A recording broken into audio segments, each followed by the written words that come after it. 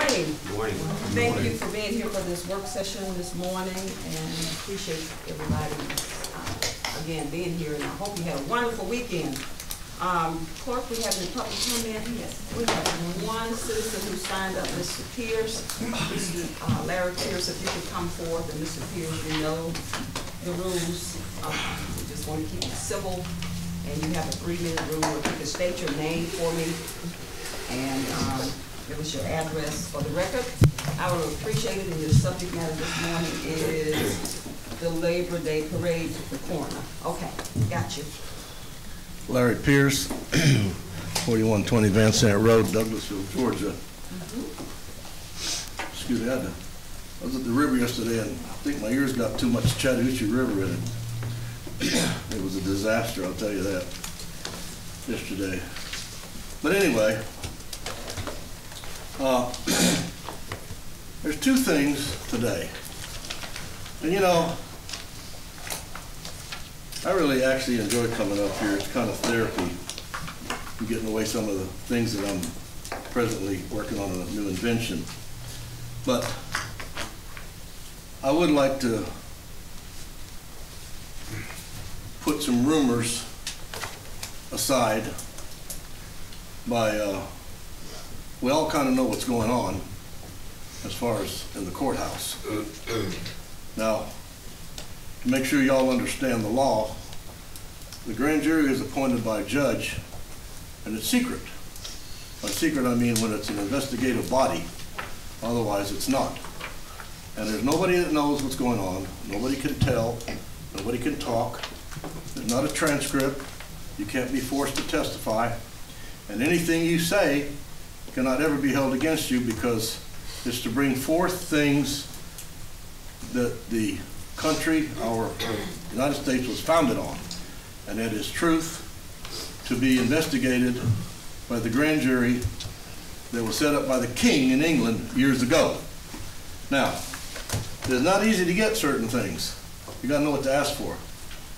So if anybody wants to know what's going on, there's public information. This is not in the record. This is called the minutes.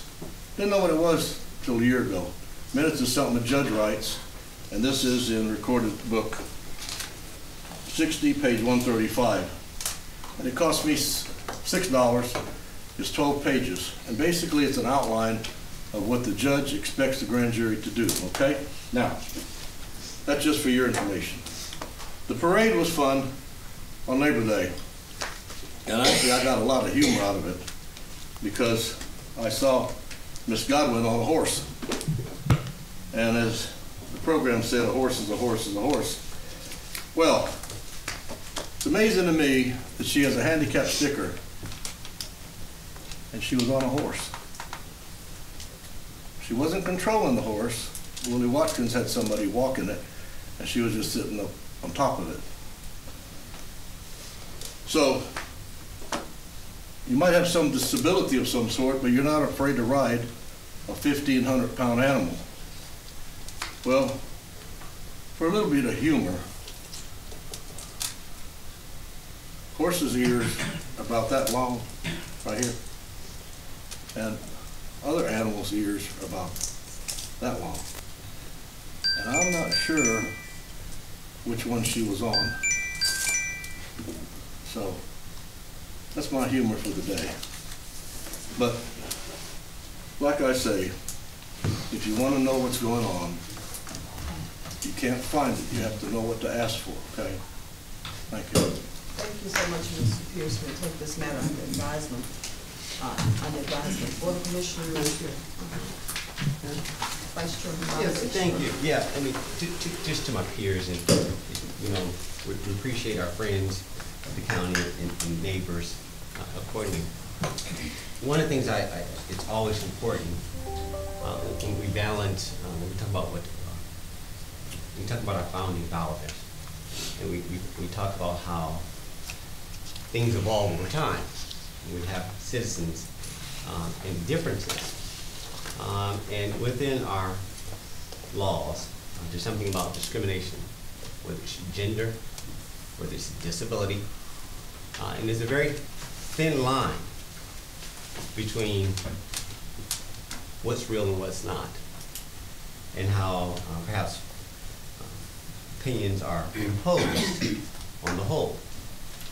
And you know, you guys know me, when I hear comments that they bully, it's important that that be defended. It's not someone's place to judge what a person can and cannot do, especially when the law comes to play. So we're being challenged to say, well, can a person do something because they have a disability? And I'd like to, I mean, it's something that we could take up, but I think that, you know, you're gonna find yourself on the wrong side of that argument, and being able to execute your job with a disability. Now, the mockery that occurs against our fellow peers, again, we'll leave that alone, let that stay. The First Amendment will allow society as a whole to judge those things. But there are some protections, federal protections against disability, against those gender. Some of the comments that we hear through public comments, and I sit here and I just, ooh, really? Huh. So you know, to those who have gender sensitivity, disability sensitivity, to go down the whole line of things that are found in sort of the EEOC, equal opportunity, equal employment. Go look at some of those acts, and we as a government must ensure that we comply with those things, and that we understand what they mean. So as we hear comments, we understand where the line is. So I think I did that in less than 2 minutes, but I just want to put that out to my peers as we hear this. If y'all want to take this up for consideration, I'll be glad to join you. Thank you, Chair. Thank you so much, Vice Chairman Robinson. We're going to move on. Board of Commissioners, I just wanted to, I'm trying to expedite this meeting somewhat. You know, it's a pretty lengthy meeting, so I'm just trying to keep us on task. Approval of the minutes, be prepared tomorrow, Board of Commissioners. Please, if you would review the minutes and be prepared to approve accordingly tomorrow. Then we have the proclamations. We have the proclamation proclaiming the week of September 17th through 23rd as Constitution Week in Douglas County. And that will be read by Ms. Sue Colleton tomorrow, so be prepared for that as well. And then also be for our approval of the minutes tomorrow, tab number 14, 15, 16, and 17. Be prepared to approve those accordingly as well. We will move back to presentation. We have a SPLOST presentation with Mr. Terry Gable. Good morning. Thank you for being here.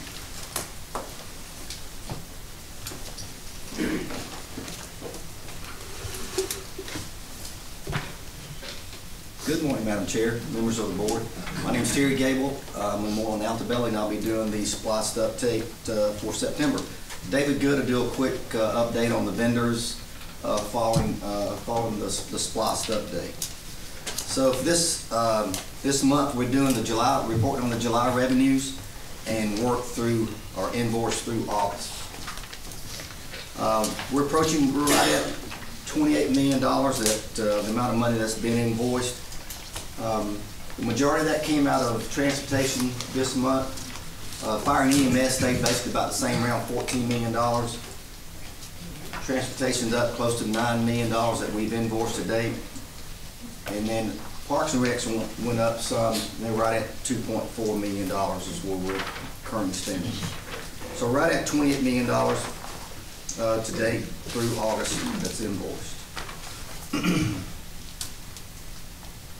Some continued good news with the revenues. We were just under $2.4 million for July. So hopefully the economy will stay solid and we'll continue to get these good numbers going through at least for the foreseeable future through year 3, which will end March 31st. So we're in about the 28th month of the program overall. So as long as we keep it above that graph, we should be in pretty good shape. Just to give you some quick totals for SPLOST year 3, there's the hard numbers for the revenues that came in. If you compare that to what was projected for year 3, we're just under $1 million overage for year 3. And then looking at the whole program in general, we're even showing a better overage with that, with about $2.2 million comparing the full 28-month the revenues versus the projections. So good news there, and we'll keep on trucking with those numbers and see how the economy does over the next year. And then just a quick report on the bond service and payment obligations. We'll make that first payment in October 1st for the payback this year, and then the larger one will be in April of 2020. So with that, we'll jump in and do some quick updates on the projects. The list of the projects that have been completed up to this point and fire. So the countywide digital radio system still progressing along. Obviously, we're still waiting on FCC's final approval on the agreement with that south tower. So Motorola's waiting cautiously and trying to move forward with some work on it. Outside of that, they're doing user training and moving forward with finishing up equipment. We're still working towards the end of the year for them to go live with the system. And like we reported last month, we'll do the final testing will have to be in the spring of next year when the foliage is back on the trees to get the true numbers when they do the final test. The one ambulance that was on order, we're still waiting on that. No updates on that. It'll right now scheduled to be in October. And the fire truck is in fabrication or will start soon. Everything's set to go there. The chief and them had a pre-bid meeting on it. They've got the specs for it, and they're moving forward with getting a schedule set up, and we'll start that soon. Station 3, we're just hanging on here trying to get the final few things done. That was the contractor had to come back in and do some warranty work for the chief. But that's scheduled for next week, and we'll move this one to another completed project. And then last, with the vehicles in fire, there were 3 vehicles total for the year. 2 of them have been delivered. Still, I think add some equipment to one of them, and then the chief and I'm going to step back and look at the budget and see what's remaining in the budget for equipment for this year, and then decide on what the next purchase will be. So with that, we'll move into transportation.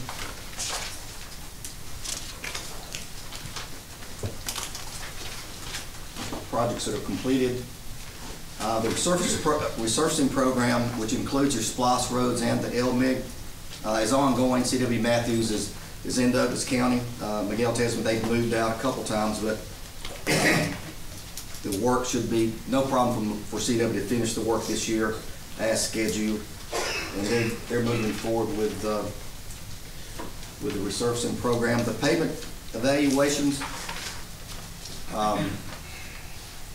we'll be doing a presentation to the transportation committee tomorrow at 2. Just an overview, kind of bring everyone up to where we're currently at with it, and then what will be the last things remaining for Moreland to do in working with the Miguel staff as far as training and turning over the license to them. So everything's basically ready. The spreadsheets there, we'll have, those will be provided to the board for review too. And moving into the intersections, Stewart Mill Road at Reynolds Road, the right-of-way is ongoing here. There's 8 or 9 parcels that are having to be acquired. Easements or right-of-way. The plans are being submitted this week. If Miguel doesn't already have them, these are final plans for review and comments to get back to Jacobs. So we're getting close with this. It'll boil down to the right-of-way and how long it takes to get those parcels acquired. Bright Star and John West, the right-of-way is complete on this. We're finishing up a small amount of utility coordination, and it'll be ready to let. This will be the next one outside of the one we just currently got let at Sweetwater. This will be the next one that'll go to construction. And then speaking of Sweetwater, Church Road and Doris Road, that project was let. It's on the agenda for the board's approval for the low bid. Once that's done, and there'll be a notice to proceed issued and the contract can start work. And then Chapel Hill Road, our larger intersection project design is still ongoing here. Utility coordination has started, so everything's progressing, and we're on track with everything up to this point with Chapel Hill.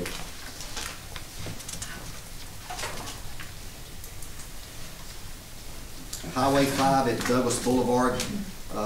This one will be, the design will start on this once we get final task orders signed with the on-call consultant. They'll start the design for this, and then we'll move into right-of-way and utilities. Post Road Bridge, no change there. Miguel still has one parcel to acquire there. It's a small amount of right-of-way, but he is having some issues. We're working through that. Hopefully, with the timing of that versus when the contractor's ready to come into Douglas County, the GDOT contractor will, everything will be done and we'll be ready to go, set to go work on that one.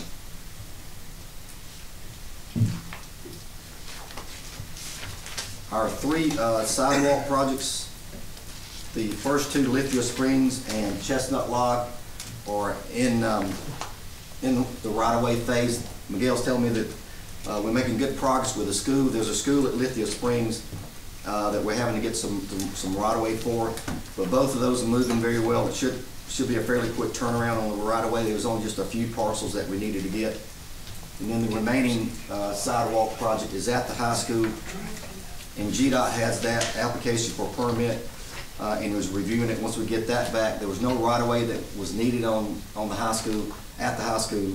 It was just, once we get the permit in, we'll be ready to let that project. So a lot going on and a lot of things getting ready to get out on the street. Just a real quick update on Whitestone Culvert. Miguel had the pre-construction meeting. It was held. Notice to proceed has been given to the contractor and work to start hopefully within either this week or next week. And we'll see some actual work going on out there to get that culvert, badly needed culvert replaced. Our street lights, we've gotten approval on the first project, which was the lights at the interchange on 20. My understanding that GDOT's got to review that, review the plans for it. Once that's completed, Georgia Power and Greystone can set a schedule, and then we'll move forward with that.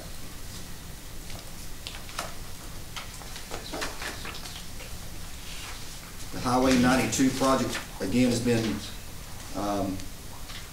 GDOT has agreed to do a quick response project on that, and we're just let that work itself out there. It's in the design phase and should start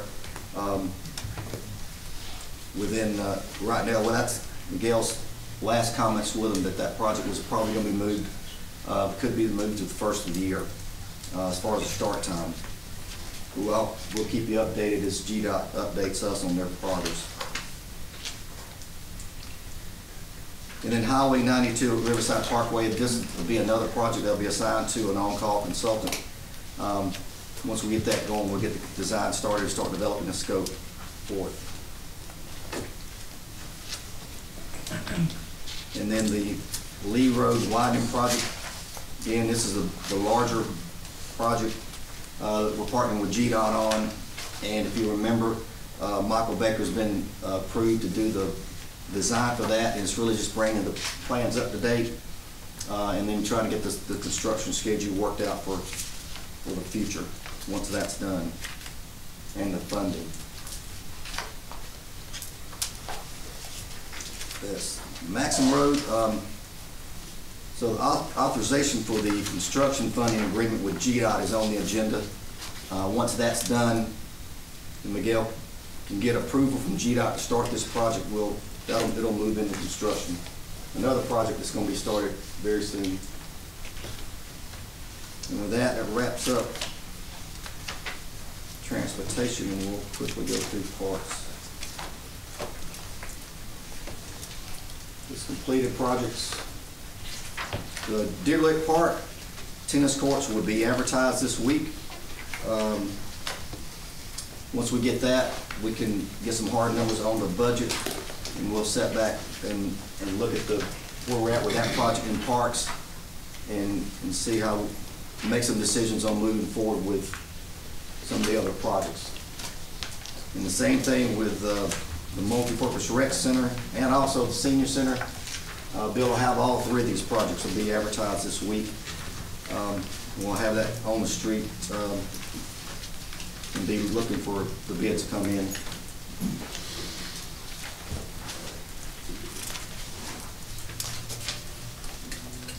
And then the last two here is Bill Art and Fair Play. These concession buildings have been let out. We have the bids in, and we're holding on to those. As I mentioned earlier with Deer Lick setback, once these hard numbers come in and make some decisions on moving forward with projects based on the budget. And then finally with Gary's equipment, I think we've got a small amount of money there to try to decide what he wants to use, but close to wrapping that up for the year. And with that, I'll take any questions the board has before David comes up.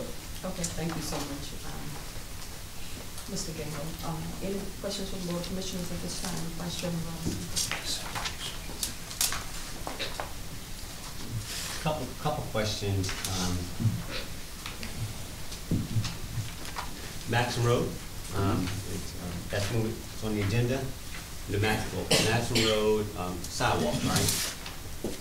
Is a project. How long do we think that will take to be completed? That's my So the project, the Maxim Road project is the GDOT intersection project. Yeah. Is there sidewalk? Is there sidewalk in there again? Yeah, there's sidewalk, but not the sidewalk project on our spot. Not confuse it with the. Yeah, go ahead. You know what I mean. Yeah, it includes sidewalks on both sides of Maxim Road from Thornton Road up probably about 1,000 feet or so. That's the GDOT project. Correct. Then there is a gap from there to the Cobb County line. Right. That is one of the projects that we have an on-call consultant that was assigned as a task order once the documents are signed. Understood. Thank you. I'm good on that. So again, the intersection is something this was an important intersection. Obviously, there have been casualties. This is one of the most dangerous intersections, probably west of Atlanta. This is something that we've been monitoring for quite some time, and so I'm encouraged to see this moving forward. Obviously, this is something that we work with our colleagues over in Cobb County. Obviously, their district obviously feeds into ours. I'm going to I-20, so this was an important project. I'm just glad to see it moving forward. Lee Road. Lee Road is moving forward. Your comment was that we're waiting for the state to approve. Say that again, just refresh. So the Lee Road widening project. Yeah. It's Michael Baker's been hired to update the plans. Yeah. And that's where we're at with that project currently is they're moving forward with updating the plans. Yeah.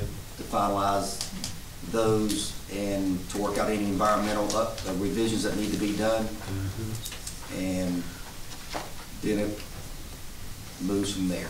Okay, so I think, and again, we'll probably pick this up in transportation, so there's more of me just setting where I'll be going tomorrow. But in essence, I think that project was, what, April of next year, supposed to be starting construction. We're just trying to level set the community, right? It's always, that's important. All right, so if April, it's been stated, and I think I saw it somewhere, that April, perhaps March or April of next year, that project will begin. Do we think that this Michael Baker's work will be done in time to meet that schedule? I mean, what's currently being out there, or help me understand?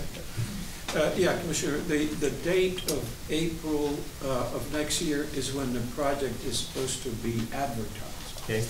Now, the process, as you know, is prolonged whenever the feds are involved. So it's going to be several months. Let's say that we advertise it in April.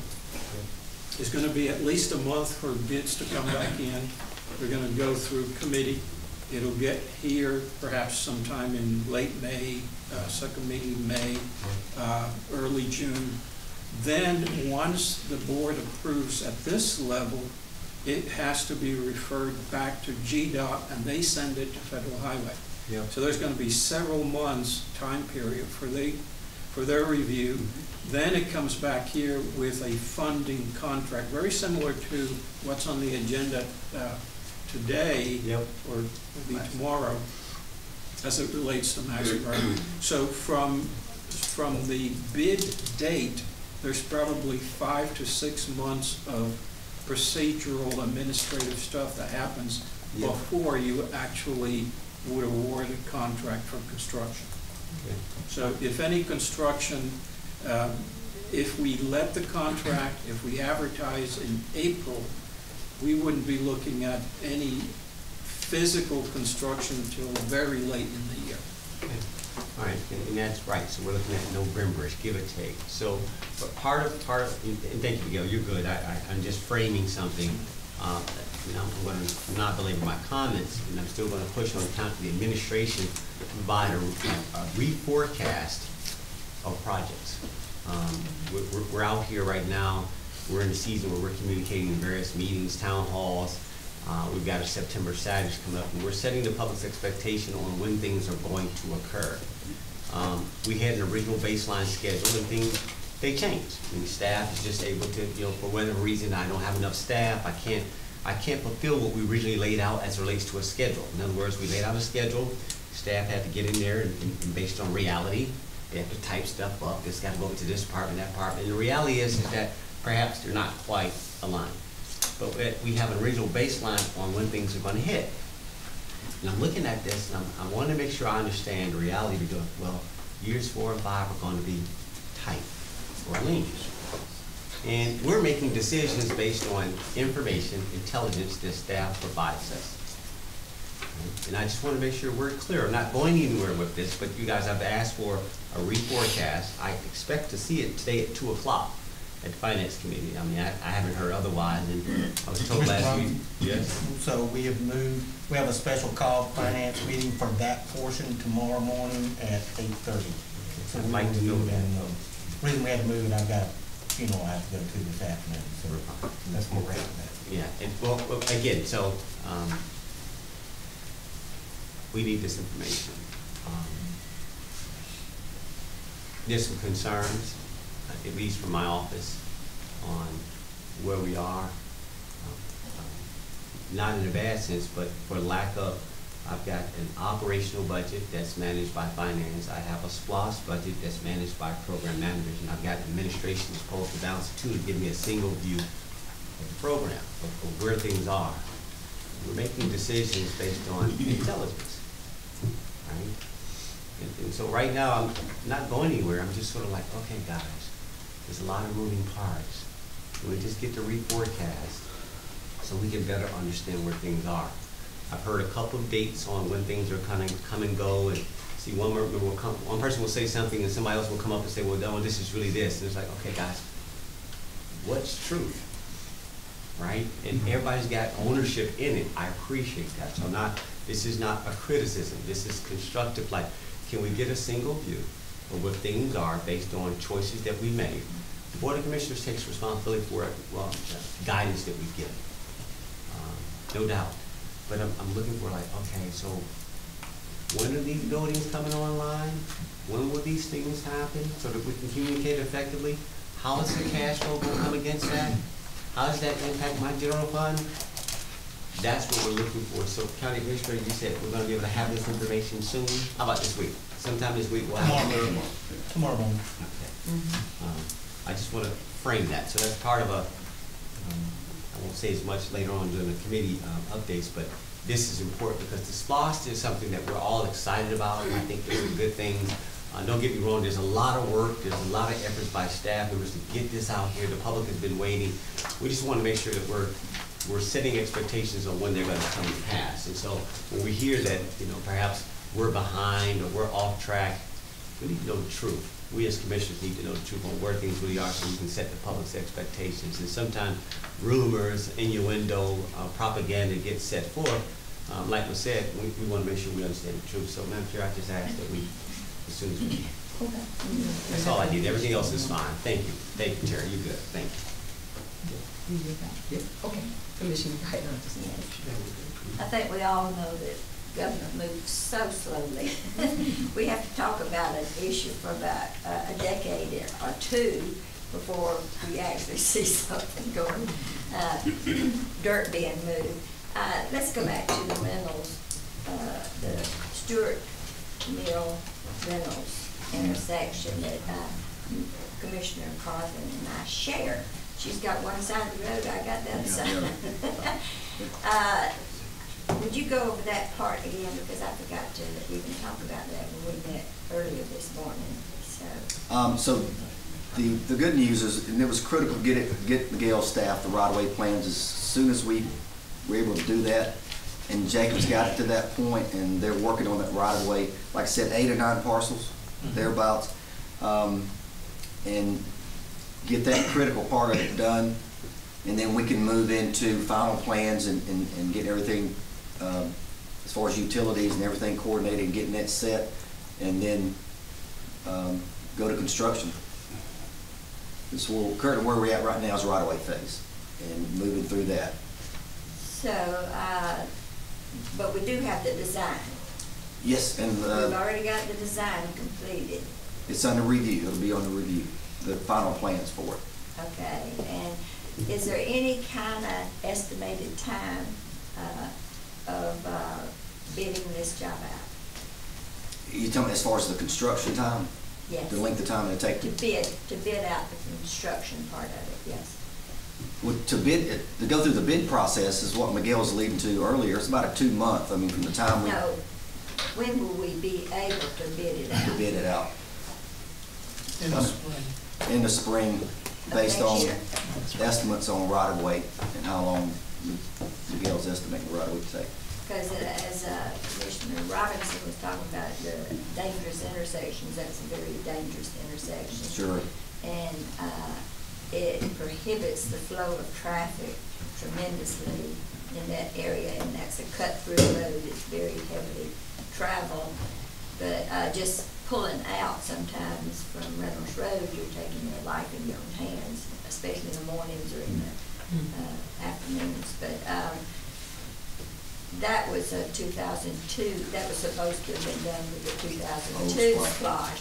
So these people, especially in the Chapel Hill subdivision up through there, this is critical for them. And we've had a lot of, when we were going through the splosh town halls and everything, that was brought up several times. So I hope we can push this as fast as we can. We don't have DOT to work with. So it's just us. It's just us. We don't have that layer of government that we deal with. Correct. So I'd like to see this move as fast as possible. With that, I yield back. Okay, thank you so much. Commissioner Mitchell? Yes, just a couple, we won't go back through, but just one thing. So the reforecast plan of projects, Mark, you say you guys are gonna have something, I think that needs to be shared with probably the entire board. It will be. Okay, so we can actually see what the projects are, where they are, what we're looking like, what kind of time frame, what shifted dollars and all that kind of good stuff. Sure. Okay, that's doable? Yes. Okay, good, okay. You mentioned about a couple of payments, the large payments that were kind of, starting to come online.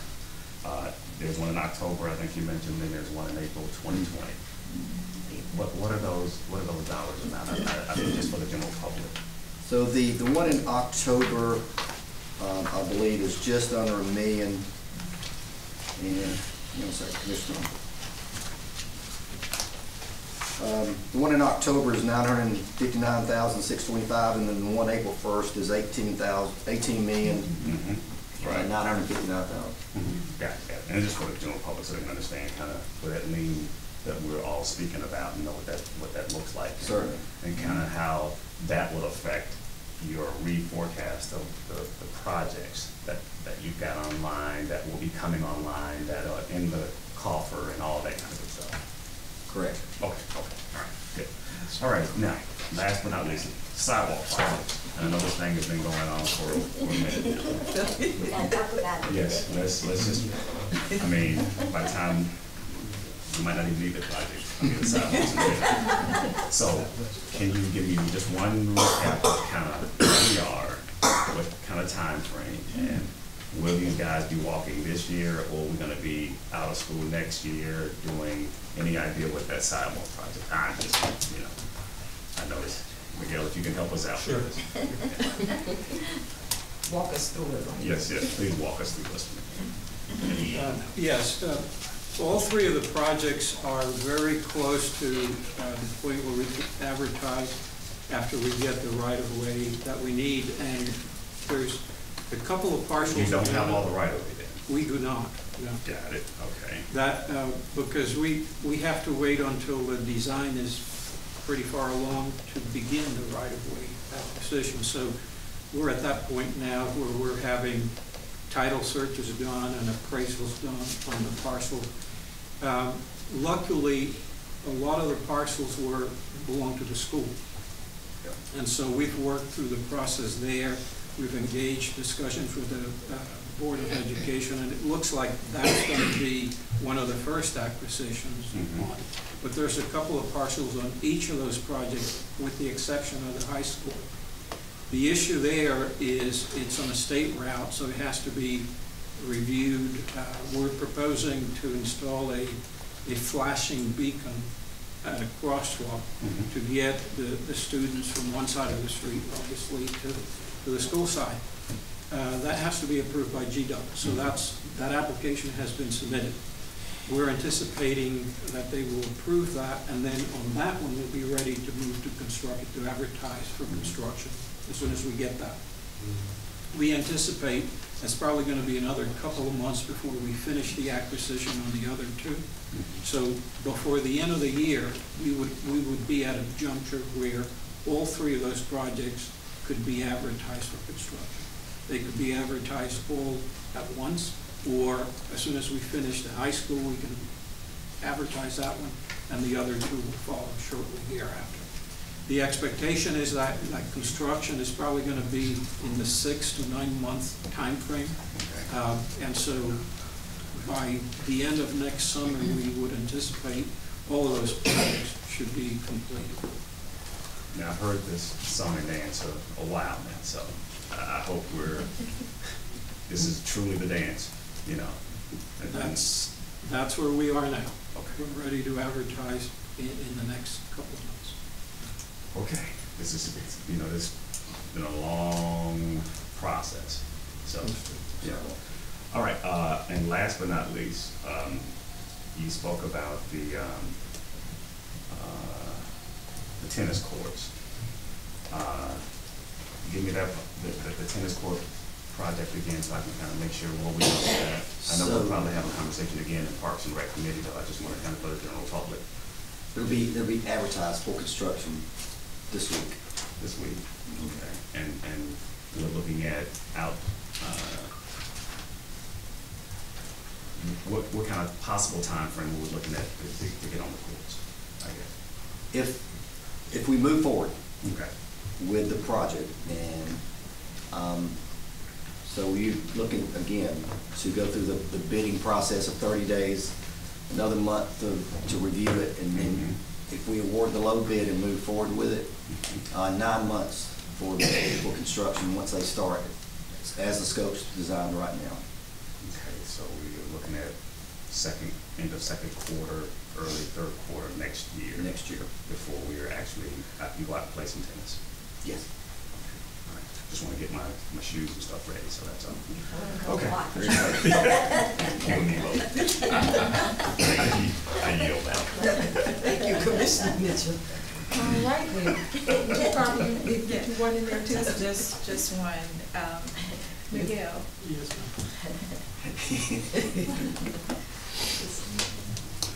So I know we talked about the Chapel Hill right-of-ways, but our first focus was the sidewalks for that project, heading down towards Chapel Hill High School.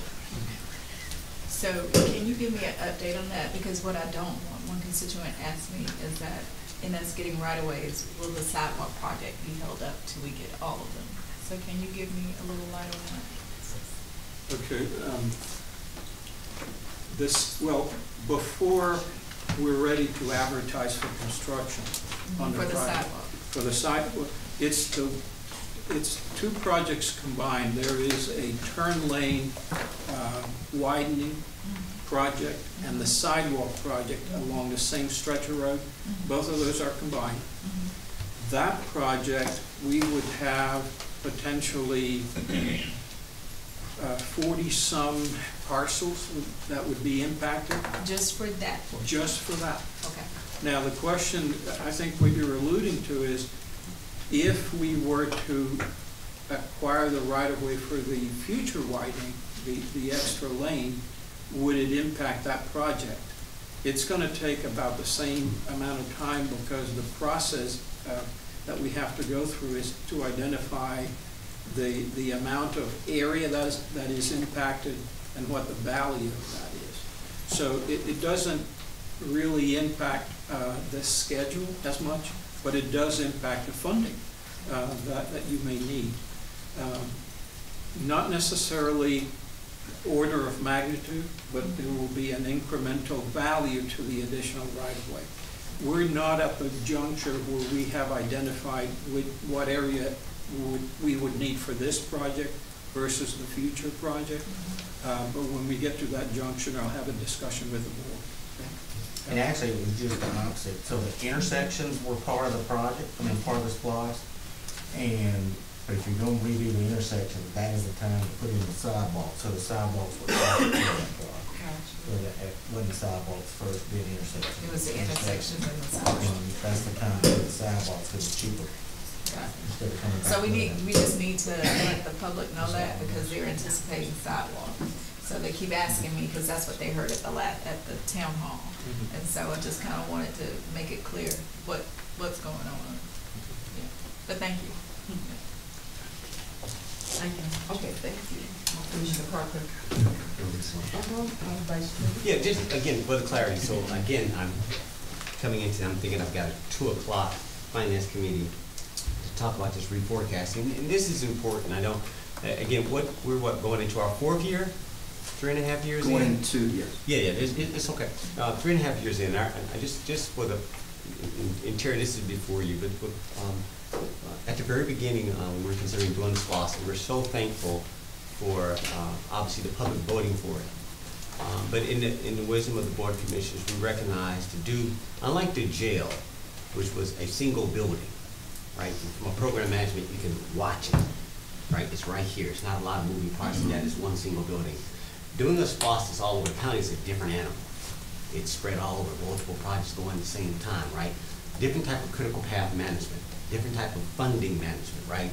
Single building, all over the county, 2 different approaches. So we recognize that from an oversight, how important program management was going to be.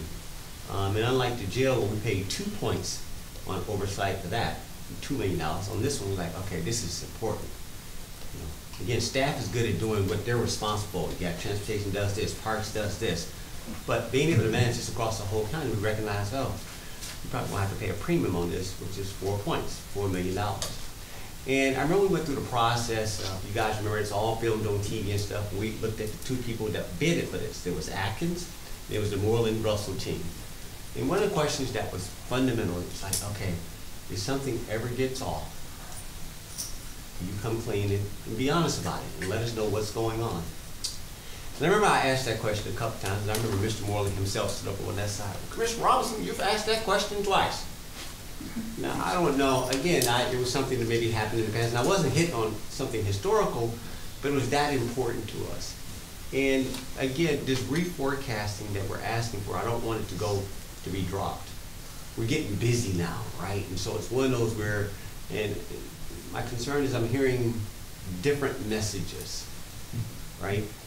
One of the things that we have to do is not only just managing the SPLOST, which is capital, but we also have general fund impacts, right? And some of our decisions are made based on the intelligence that's provided, right? It doesn't need to be we want to know, from a board of commissioners, we want to know the truth, so we can set expectations. Don't tell us what you think we want to hear.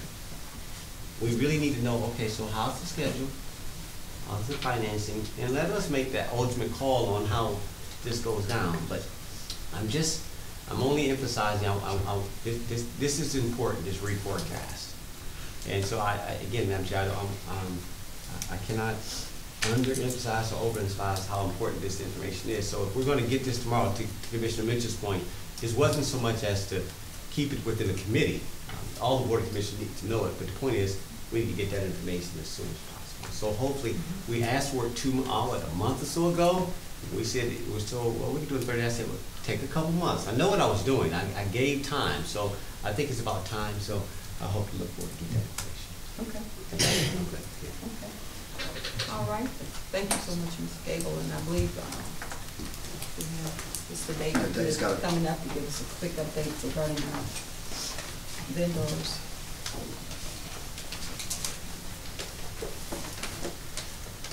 All right, thank you, Madam Chair, Board of Commissioners. David Good, I'm the Communications Director for the SPLOST. And as you can see up here, we now are at about 98 total vendors. 36 of those vendors are right here in Douglas County. 28 of those vendors are right outside of Douglas County. And the rest of the vendors are what we'll call non-local, more than 30 miles outside of the county. Right now, we do have 34 active projects and 33 that are a part of that completed list that you guys see each time. I'll do it from my actual page so I can make sure I'm on the microphone. Well, as you can see here, this is where 66% of the vendors are actually considered local, so those numbers are usually fluctuate between the 66 and 67%. Of those, we actually encounter our revenue, or about 48% of the spots goes to that 67%. So right now, that's usually about the amount that we've been doing for the last couple of months. We really are making the emphasis of reaching out to Douglas County vendors. I know sometimes we look at those who actually go to the Chamber of Commerce and they're also considered local, but we actually look at those who are actually right here in Douglas County. We make strong business really to District 3 and 4. Where a lot of business owners are, so we actually talk to people in those areas, letting them know we have this SPLOST going on. Make sure that you guys come out and actually participate, because these are your dollars being spent. You might as well also be able to reap some of the benefits of it. And then with the percentage of the minority, it's 58% non-minority and 42% minority. In the beginning, we really were close to maybe 9% minority. That number has increased because we have been reaching out to the community, letting them know this is something that Douglas County is working towards. So I'm glad to see that this number is continuing to rise, and hopefully we'll be able to make sure that we let every citizen, no matter what, no matter what type of category they fall in, that they actually have the opportunity to work with the SPLOST and benefit from the SPLOST. And with that, that's it for mine. Okay. Are there any questions? Okay, any questions for Mr. Good? Commissioner Parkland? Mr. Good, when you say minority, what group constitutes minority? It has everything from those that's considered DBE, MBE, and women business owned. Some of them are also veteran disabled, if they actually have put down their veteran disabled. A lot of times you can actually go to their website and they'll put down who their owner is, and a lot of times they'll have pictures, so there's certain things you can tell just by looking at a picture, but other is based on their classification. So we don't just look at what they're certified as. We also just look at who they are, if they put down anything. So that's the way that we're able to tell. So you capture this by going to the website or going to the place of business? Right, website, place of business, and also we'll go online to the DOTs, especially if they're in transportation, because DOT does require some of that part of it. And then such as with one of the car dealerships in Union City, I was able to actually go to their website and I saw who the owner was, and I was able to tell that they were a minority business. All right, thank you. Thank you. Okay. Commissioner Galloway. Just one quick question. Does Yes, it ma'am. include women? Yes. Okay. Yes. All And right, in now fact, you're back. I believe our largest one is a woman-owned SEI, Southeast Engineering. Okay, thank you. Okay, no question, Robinson? Yeah, this is, we don't have to get on it, now, but perhaps someone can come explain to me how we identify, unless they report, how do we identify? And I'm talking out loud. If you think about the census, there's a very thin line where, it's a very thin line where we're trying to track, and unless they report, if we're going out there and we're going to, I'm going to say you're this, but I haven't told you I'm that. I want to be careful what I'm hearing, right? There has to be a formal process where this information is provided, which is validated. What we can't do is draw conclusions about what we're looking at. Just something that I'm like, okay, how are we handling the census? So whatever the formal process is, as long as we're compliant with that, I'm fine, but I want to make sure. And if we do it a different way, let's make sure we separate the two. So that I understand when y'all say y'all are reporting and how we're gathering information. If somebody chooses not to report, because they choose not to report, we can't impose. How do you avoid imposing? If I chose not to report what I am, I don't report I'm disabled. And you're saying, well, he's disabled. I don't want that reported. How do you deal with that? There's nothing to solve now, and this is more for, I guess we'll take internally. It's more of a, now how y'all gonna do that now? And so what we're looking at is really based on what's formally certified reporting versus maybe internal. How are we, I want to know how we're doing that, Cheryl. How does the census do it? So can we take that offline? Make sure our reports are accurate on there? Mm-hmm. Yeah, we need something measurable and sustainable, something that's really Yeah, just, documented. Okay. It was more just what I heard. I'm not going anywhere with it. Thank you. Okay, we'll take care. Yeah. Thank you. All right, thank you. Okay. We will take care. And you heard the gist of what Commissioner Robinson just mentioned, right? We have an idea, we need something more formal Right. in terms of how we're identifying those EDs and MDs. Okay, and one of the things that we definitely do is that with the disabled, that was just one of, if someone reports they're disabled. Yeah. The only ones that we actually have problems with are those that don't report up to DOT because they're the best way to track. So if a company like a car dealership puts down just information, they don't report on anything unless I research it. Right. So if I can always, provide that information to you guys. Okay, thank you so much. All right, Board of Commissioners, we'll move on to our next item. This tab number 5 on the public hearing is to consider amending the Douglas County Code of Ordinance, Chapter 14, Article 5, Traffic Regulations, Section 14-72, C, zones prohibiting trucks with more than 6 wheels. The county will consider adding the following roads to this to the list of roads where trucks are over 6 wheels are prohibited.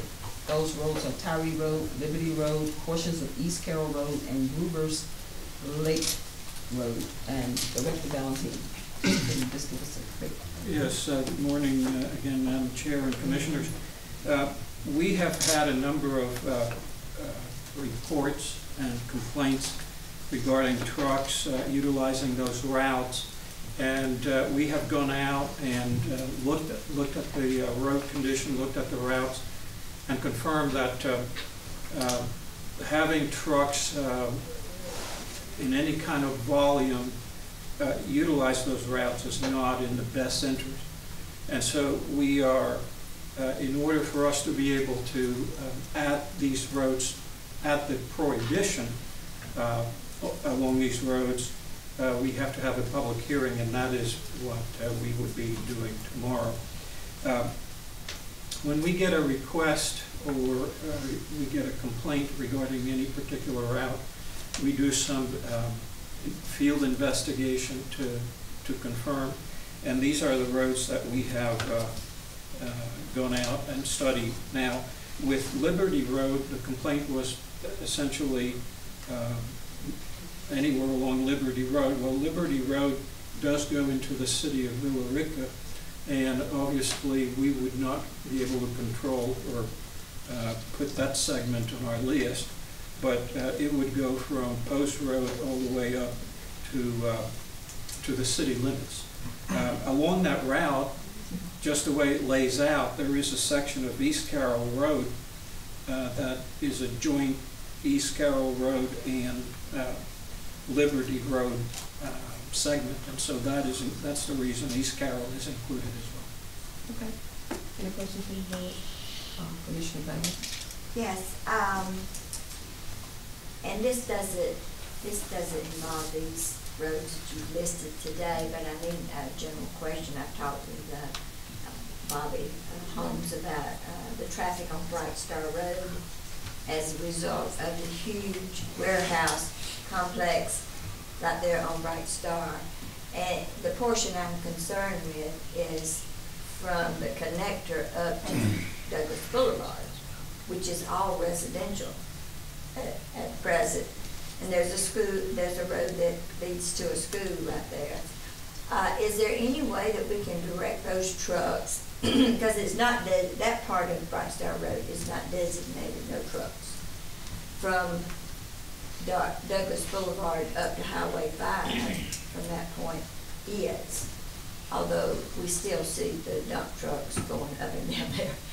But is there any way that we can direct, say, truck route, a sign trying to get them to go down the connector rather than going up to Douglas Boulevard, because that's all residential from that point?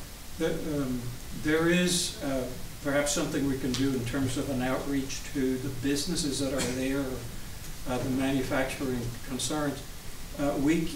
Even if we were to add those roads or that road to the list, this does not apply when there is a business that they have to access along that route. So it would not preclude them from using that route. But they also have a state highway, and they also have the connector in which to access that business. Correct. So if we could just direct the trucks, maybe with a sign that just says truck route, and point it down the connector so that they will turn there rather than going on up to Douglas Boulevard, that would help some. But I don't know if we can even do that. But we have a big problem with Bright Star Road. We can look into what is feasible for that area, and then I'll report back to you. All right, thank you. Now you're back. Okay, thank you so much. Commissioner Mitchell? Just a couple of questions. So this is just more of a signage, or this is nothing more than just allowing public safety to enforce, or, I mean, help me out. So what are we doing here outside of what signage and being able to add this to GDOT article, chapter 14, article 5, whatever that is? What this article, section 14-72. Okay. What it would do is it would prohibit trucks that are not conducting business along that road from using that road to cut through on their way somewhere else. Mm-hmm. So it allows the sheriff's department to enforce that. Okay, so that's what this, okay, so will there be signage posted? Yes. So these guys will know, because I think sometimes their GPS just kind of takes them a route, and sometimes they get off track, but, I mean, there's no excuse for the law, but, so there will be signage. Now, with that being said, there's a couple other places. Does this article fit, I mean, or also enforced in other places like, is it Beechwood? Mark, can you help me out with this? Cherokee Boulevard, which is a normal cut through and all.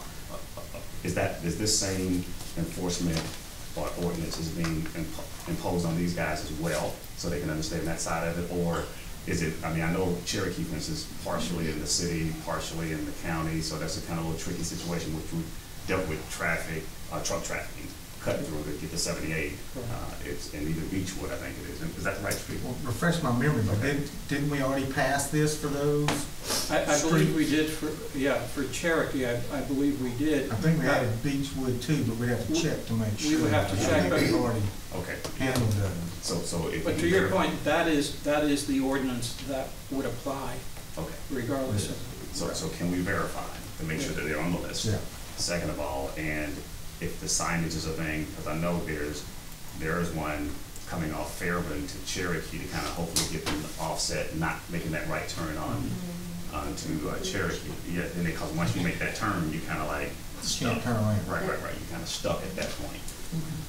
So can we make sure those two for sure, to include definitely Beechwood, because I think that's been a running situation that the sheriff and I have been actually trying to address, because at one time I think it was said, even at Cherokee, that the sheriff can't write tickets from enforcement on that particular road, and I talked to the sheriff, and he said that's absolutely incorrect. So we've had some community conversations about that particular road, and to include Beechwood, about these kind of situations and how can we address it. I just hate when the truckers get caught up on that road by making a turn onto it and they can't back up. But I just want to make sure that this will apply to those two roads for sure. So while we're doing this, let's just make sure it definitely applies, and that the sheriff has definitely stated to me that that's totally incorrect, that they can write tickets on those roads. But I just want to verify that, just to make sure, so we kind of have this next meeting and make sure that we're covered. Okay. Outside of that, I'll yield back. Okay, thank you, Commissioner. All right, thank you so much. We'll move on to tab number 6 to consider amending the Douglas County Code of Ordinance, Chapter 14, Article 3, Utility Easements, Section 14-40 through 14-45 and 14-54, and adding new Article 9, Sections 14-101 through 14-105, pertaining to regulating small wireless facilities and antennas in the public right-of-way. Manager Roberts, how you doing this morning? Thank you, Madam Chair, Commissioners. Good morning. So in September of last year, the FCC decided they needed to make a change to the ordinances surrounding 5G. The reason for that is that the United States is currently third in the race for getting 5G technology out behind China and South Korea. And so by December, 22 states had already passed changes to reflect what was being mandated, and then it came down to the Georgia legislature last year, who made it a goal to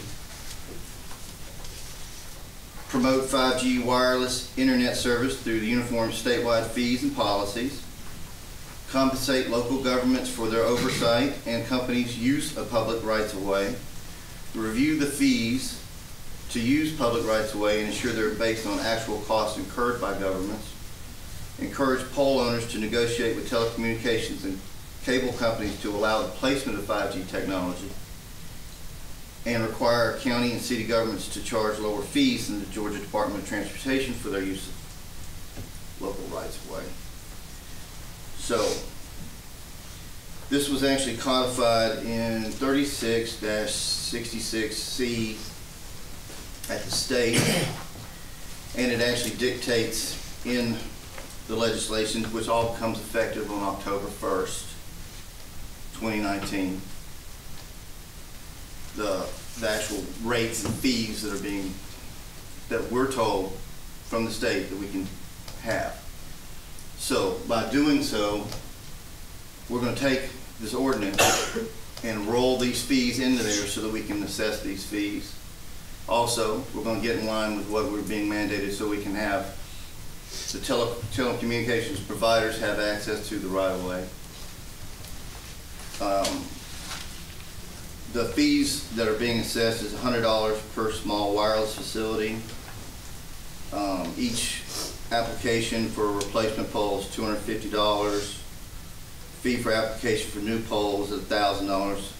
So all this stuff has been codified, and I mean all this. That's what we're trying to do here today. We need to put this in our ordinance, Article 14, Section 3, so that we can actually have this on our books, so that we can actually charge for these fees, so we can actually have a presence in the right-of-way.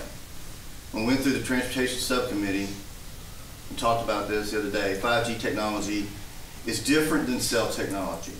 The towers that you see before, this is a technology that's going to get closer to the ground.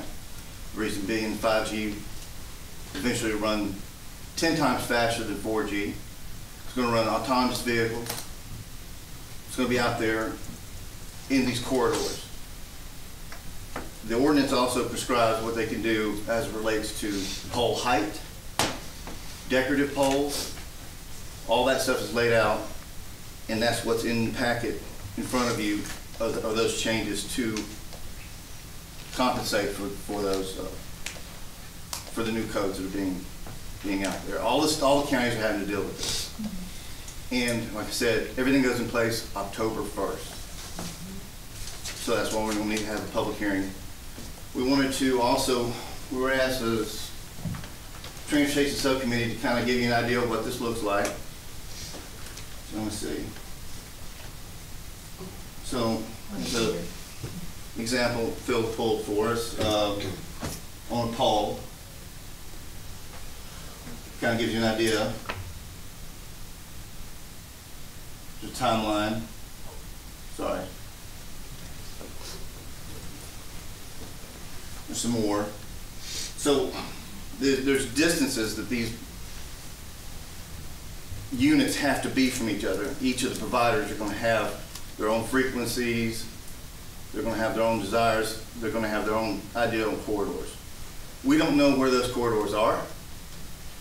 Part of the regulations require that they meet with us out of good faith, which we've had 2 providers that have come and met with us. But we really don't know the details yet of where these corridors might be. Assume that they'll probably act to place them in the most populated areas. That makes the most sense financially for them. But we don't know. Is there any questions about the code itself? Okay, thank you. Question, Robinson? Thank you, Madam Chair. And again, this is a request for a public hearing, right?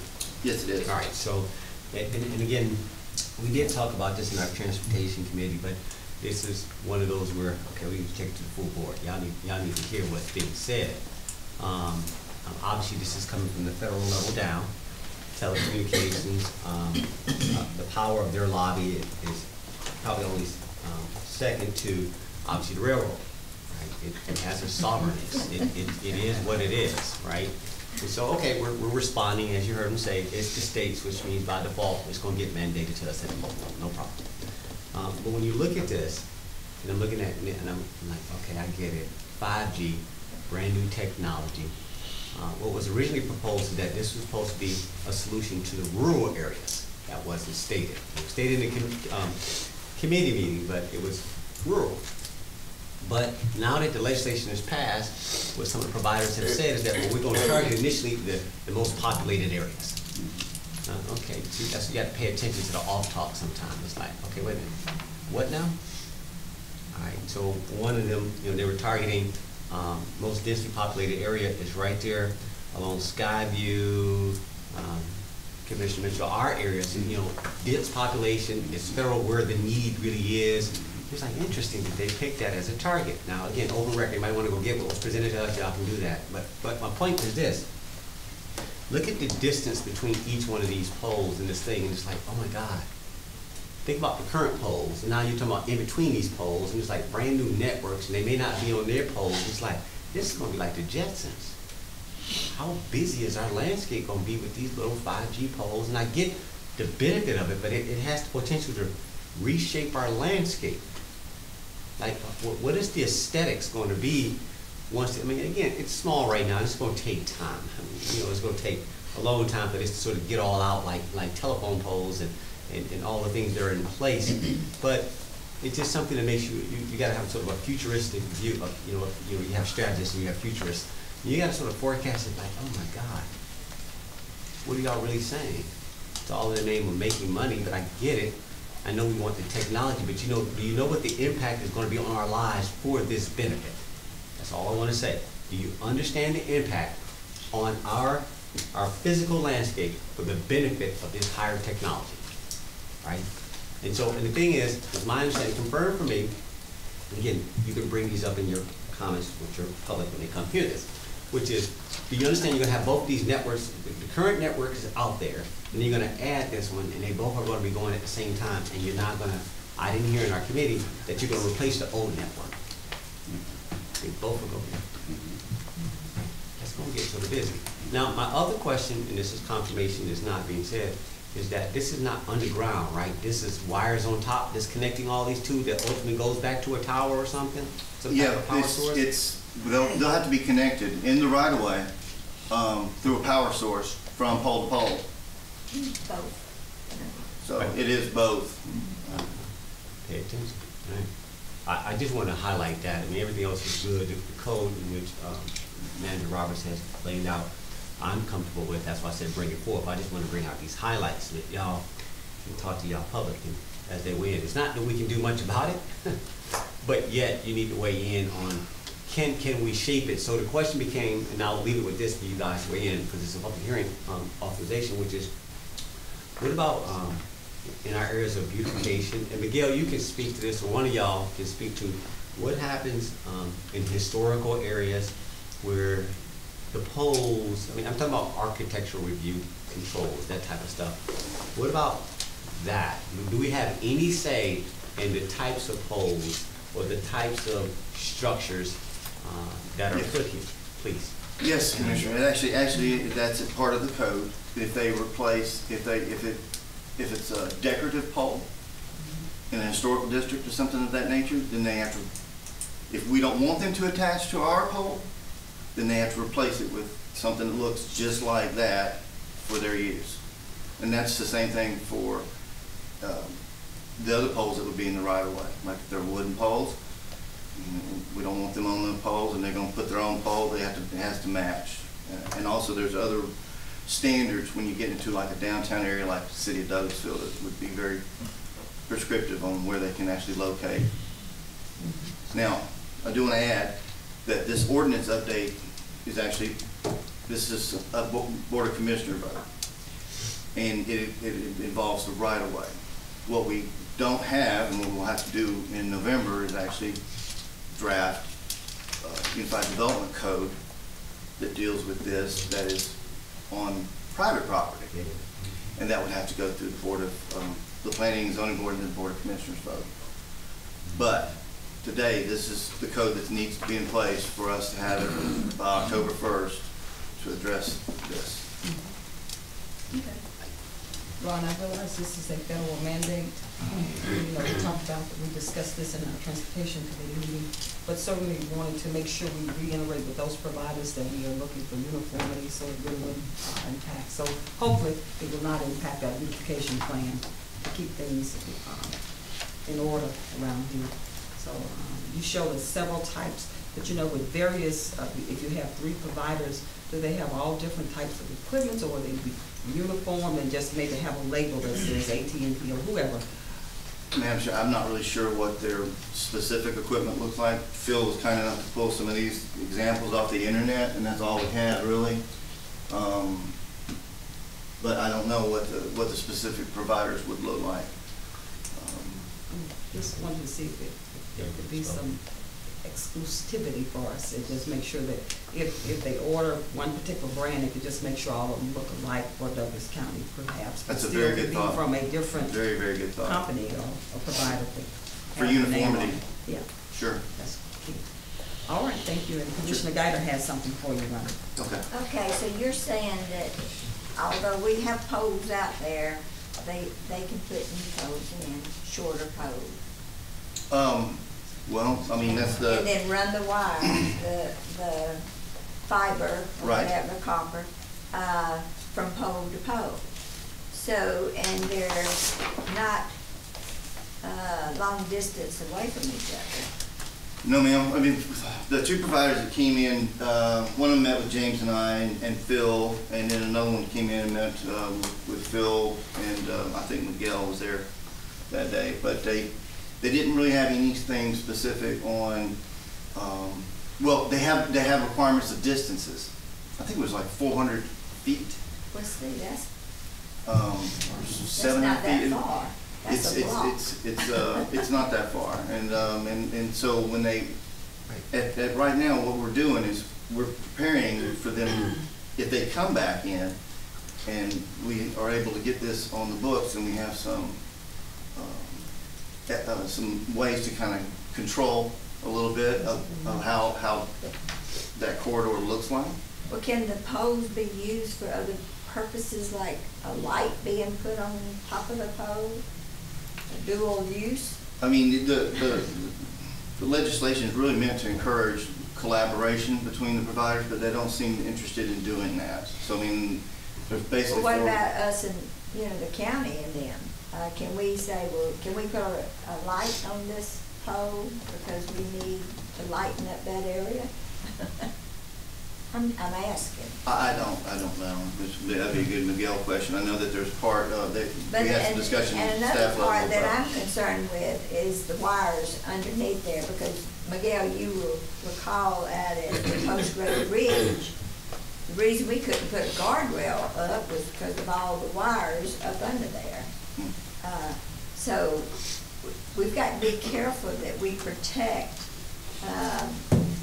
safety measures that we would have to going down the road, but maybe have it as close to the pavement as possible, so that. Well, some of the requirements that the technology is going to necessitate, they're going to have to be at a certain minimum height, so they can't be too close to the ground. It's almost the old system, the 4G system, had very high towers, and they were able to broadcast the signal a long distance. These are much lower to the ground. They're supposed to have overlapping coverage because one of the benefits of the 5G is the ability to interact, communicate with autonomous vehicles. So the signals that are required for that navigation this is what's supposed to do it. So it has to be close to the ground. It generally wants to be along corridors because that's where the greatest need is going to be. But it's interesting to your question, can we have, and to Madam Chair's question about, can we have some sort of uniformity? The legislation itself, when it got to that issue, they punted on it. They essentially said, rather than define, it says it can't be any more than so many cubic feet of volume. So they didn't even go to the issue of they should be cylindrical, similar to the others. None of that. When we met with the providers, the two, at least I met with one of them, when we spoke to them in terms of can you cohabitate with the other provider? If they come in and they have a corridor, can you go on the same poles? The response was absolutely not. It will interfere with their signal. So from the legislative standpoint, they have freedom to design these things in whatever fashion. Obviously, they can't be too objectionable because then we run into different issues, but I mean, they could be cylindrical. Most of the ones that I've seen are cylindrical, perhaps 18 inches high and maybe a foot in diameter, something like that. But they could be cubes, and the technology is going to evolve. There's nothing in the legislation that prescribes how they're going to be designed, how they're going to look. It even talks about having not only the cylinder or the cube, if you will, but having antennas that protrude from that. So at this point, we do not have a lot of detail other than what the legislation that's been passed, and to the extent that we can implement any kind of control, or at least know what they're proposing on the right-of-way, this is the way to do it. But they were successful at going from what used to be almost a universal prohibition against these things being in the right-of-way to almost having it by right that they can go in there subject to very minimal regulation. Well, we just have to be real careful about those underground wires too, that they don't prohibit our maintenance of our roads. And I hope they're not going to tear up our roads when they're installing the wire, like the cable people are doing and stuff like that. I hope so too, but Yeah. I'm afraid that on occasion that they are going to be like any other utility because they're So going they have to be bonded. They have to follow our criteria, and they would be responsible for restoration There is no provision in the statute for them to be bonded as such. Well, I mean, they should bond to the county that they will repair those roads. Oh, If yes. they damage the roads. Yes. Just like the pipeline, when they went through, we They- made them bond. They are required to do that, and in fact, one thing that the legislation did provide for is if they do not comply with our criteria, that we do not have to issue permits. So at least there's a bit of a stick as it relates to, they have to comply. And one last question, this is revenue to the county also, right, with the permits? Well, it's intended to be revenue neutral. So the the legislation essentially said, here's the maximum that you can charge for an application fee or a maintenance fee, meaning for staying attached to the pole, and it's renewed annually. But it is subject to audit, and so we have to have the personnel handling the application reviews, doing the field inspections, and we're gonna have to balance the revenue that we collect against those expenditures. So there's no net revenue to the county. All right, I yield back. Commissioner Carthen, I believe that you had. Oh, that was it. That was gonna be my question, because when I sat on the Board of Assessors, we did take a look at going around to assess each one of those cellular poles, because there are a lot of poles out there that we're not collecting revenue on. And just to see if they were actually self-reporting, and there were quite a few that we found were not. So I'd be very interested in seeing how many applications you get, because you can have one pole that has about 8 nods on it, different providers. So I'd just be interested in taking a look at that. And you might want to get with the Board of Assessors, Ron, to see what they found when they did that, maybe about 2 years ago. Public utility. It is, right, yeah, so, but I yield. Commissioner Mitchell. Okay, let's wrap this all up. So if I'm hearing you correctly, even though I know it's coming down via the state and everybody else, and kind of what we have to do, we're just trying to orchestrate some type of makeup of what they do and how they do in Douglas County, do business in Douglas County. But if I heard you correctly, they could actually, each provider could come through and put a pole up. That's gonna be interesting. That's gonna be extremely interesting. And there's, at this point, I guess we probably should all, as a Board of Commissioners, kind of at least talk to our legislators, not that they could do much about it, but to allow that to be that wide open. You know, and I could understand if one provider put up a pole, then everybody can get on that pole, or they get on that tower, or whatever that is, that we kind of, you know, help with the infrastructure. Because that's what it sounds like, but it doesn't sound like that's the case. So that means if AT&T and whomever else come through, they just put up a pole every so many 100 feet, and in addition to the poles that are already there, it just doesn't register to me like that our legislators think about that to make sure that, are we clear? He's telling me that, you know, they can come in and just start putting up poles throughout. They are, Commissioner, to your point, they are encouraged under the legislation to actually, as a first line of, as a first approach, to locate on existing poles. That's what the legislation encourages. Now, if that does not work with their infrastructure or their signal or what have you, then that's when they can install a new pole. Or if and we can't say no. We cannot say no unless, in my discussions with them, what I asked was, well, the legislation says that if you want to locate on this corner and there's a pole across the street, and I want to, rather than where you're wanting to go, I'd rather you, instead of installing a new pole on this corner, go catty corner on the other side to an existing pole, that's what I'm going to be looking for. The legislation allows for us to do that. We could say within 100 feet of where they're proposing to locate, we can suggest that they'd rather locate there. Now the issue becomes, is that pole functional for their signal and all like that?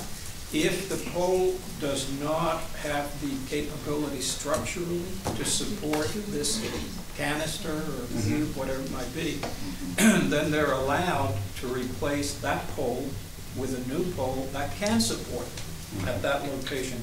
So there's a little leeway in us being able to have some suggestions as to where they locate, but there is provision for them to say, no, that does not work with our signal. And what I did ask him was, well, I would be looking for some documentation of coverage that in fact it doesn't work before I just say, yeah. This is gonna be interesting. It is. This is gonna be really interesting. Ken, have you had a chance to look this over this? I have, but this is driven mostly by that department and that law. It's complicated Yeah. and convoluted, Mm. and it's an exercise of control by both the Fed and state. Just letting y'all know. Yeah. Wow. Okay. Well, 'cause this, and I'm assuming these mini towers pieces will be microwavable to kind of go travel from one to the other. I don't know if that's the 5G or is it something totally different that what they're after. You know, I mean, you hear about the 5G and what they're doing and what, you know, that's the new wave of technology. The canisters will broadcast the signal, but the canister, I'm using canisters based on what was shown here, but they could have any configuration. They're going to be connected, so they will all broadcast the signal near simultaneously. Got it. Wow. Okay. All right. This is not good. How are we gonna cut the roadways? All these bumps out there. We just kind of, they just decide on what they want to do. And we just gotta accommodate, I guess, from my understanding what I'm hearing. Or do we write something within our ordinance, irregardless of what they're saying? I mean, the state is mandating, but do we write something in our ordinance that will protect us from 15 different poles because everybody want to be on that corner? And I'm being over, you know. Yeah, well, when that's challenged one day, they're gonna overwrite whatever you write, in my opinion. I don't know what y'all think, but I think when the FCC rules and the state, they're gonna override it. I would agree. I think even the statute has some language in there that says that local municipalities or counties cannot enact, charge different fees or any higher fees or anything like that, or anything that interferes with their ability to broadcast their signal. Well, that's ugly. There's a provision in here also that deals with imminent risk to public safety, so at some point, if the authority, I guess the county determined that there was a public safety risk from something that the providers were doing, then we do have the right to ask them to address that risk, whatever that is. That would be if they're trying to locate a pole at an intersection and interferes with the sight, triangle, sight distance of a vehicle, then we can ask them to locate it somewhere else. Or if it interferes with our new whole system that we're putting up, our radio system, if by chance that stand a chance to say, to fight against this, to say no, because you're gonna cause an interception with our radio system. It should, to my knowledge, it should not impact that because it's a very different frequency. Well, I get it, yeah. That's what we anticipate, but until you start dealing with waves, then you'll know what you're dealing with, so. Okay, I yield back. Okay, thank you. Well, Commissioners, I was expecting this particular topic to generate quite a bit of a discussion regarding 5G, so that's why we were so excited to, after the Transportation Committee, the Vice Chairman, just really need to bring it to the board so we could just enlighten y'all about this federal and state mandate. We'll move on to the next item, y'all, which is tab number 7, authorization to approve an agreement with Cone for elevator maintenance at the Douglas County Law Enforcement Center in the annual amount of $9,859.92, and authorize the chairman to sign all related documents pending legal review. Major Holmes. This is the annual contract for Cone, who does the maintenance for our elevators there. It's pretty self-explanatory, so Pretty self-explanatory, Lord, I'm gonna move on to the next one. Thank you. Tab number 8, authorization to apply for a construction grant from the Georgia Public Library Service for a new library on Adam Wakey Road. Lindy Moore, Director of Design.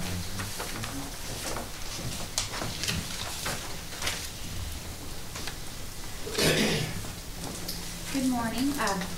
The Chapel Hill Library was originally submitted for consideration in budget year 2006. We're a little bit behind on our schedule for new libraries in the county. This is an additional library to support the residents south of I-20 in the eastern part of Douglas County where there's still currently no services.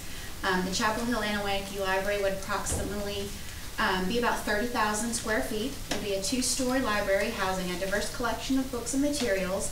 Additionally, the goal is to provide community makerspace and enhanced technology, as well as multiple meeting rooms and study spaces. The library would become the main hub of the county libraries and house the library offices. This library is to include outdoor trails and multi-use educational space, makerspace technology including 3D printing, and various unique features with sewing machines, music production, STEAM technologies, with future additions to include children's play spaces, splash pad, and a community amphitheater. At this time, we're asking to begin the application process with the state. Our application is due September 30th. This is just a very initial application letting the state know that we are interested in seeking funding. Funding would begin, we would get on, this is Lee Dollar, he knows more about all of this, he's with our regional library. Okay, I'm Lee Dollar with the West Georgia Regional Library System, and the state funds usually 3 to 5 library construction projects a year. And right now, I think there's 15 to 17 on the list right now.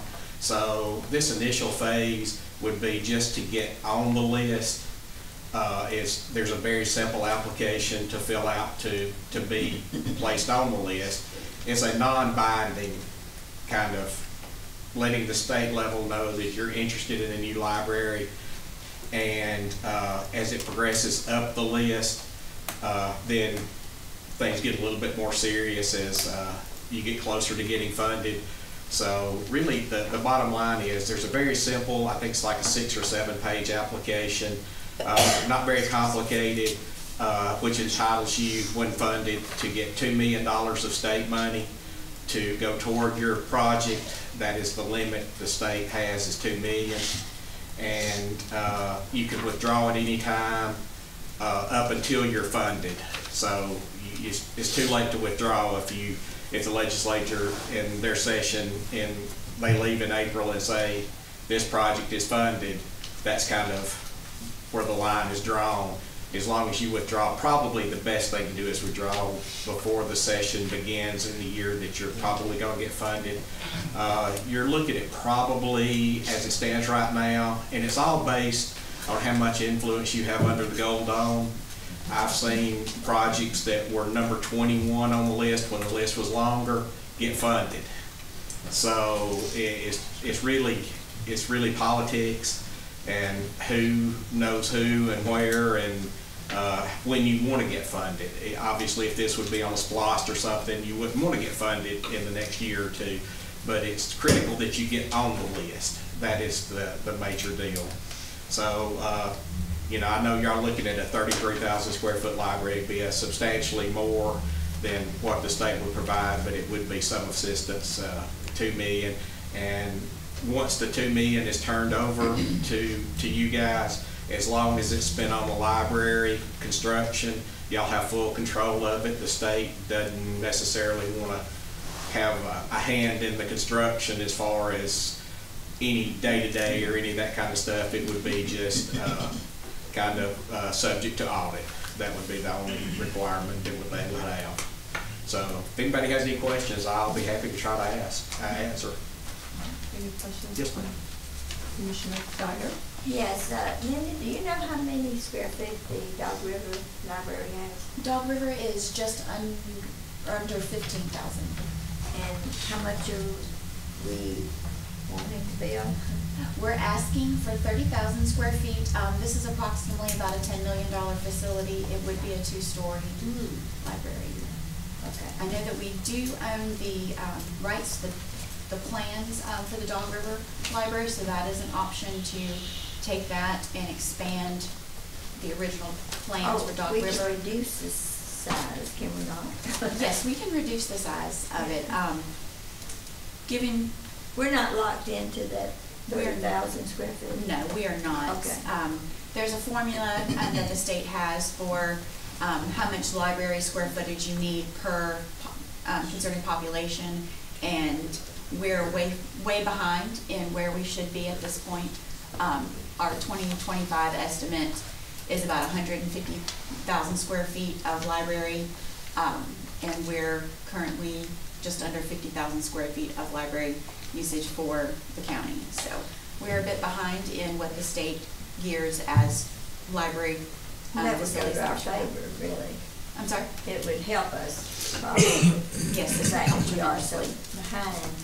But you're saying that we can actually use the same plans. That's my understanding from when That's Dr. very River was unusual. built. Usually the architecture has a say-so about that. But we could build one. And do you know how much it costs to build that one?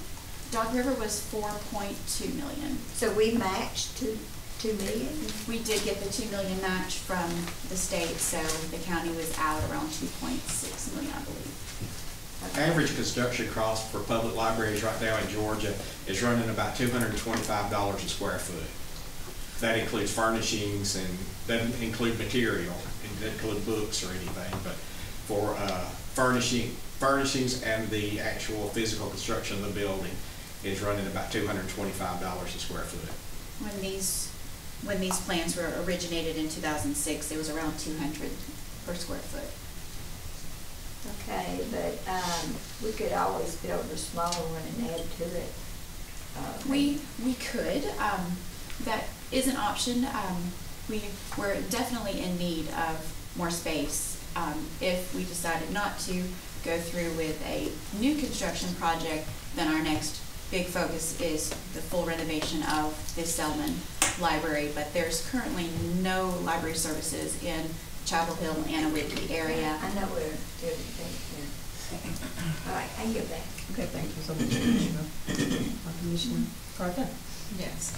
So can you give me a little bit more insight on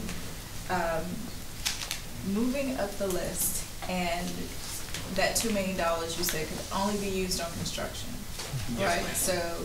So It can't be used for land purchase, preliminary drawing, well, architectural plans, yes, preliminary drawings, no.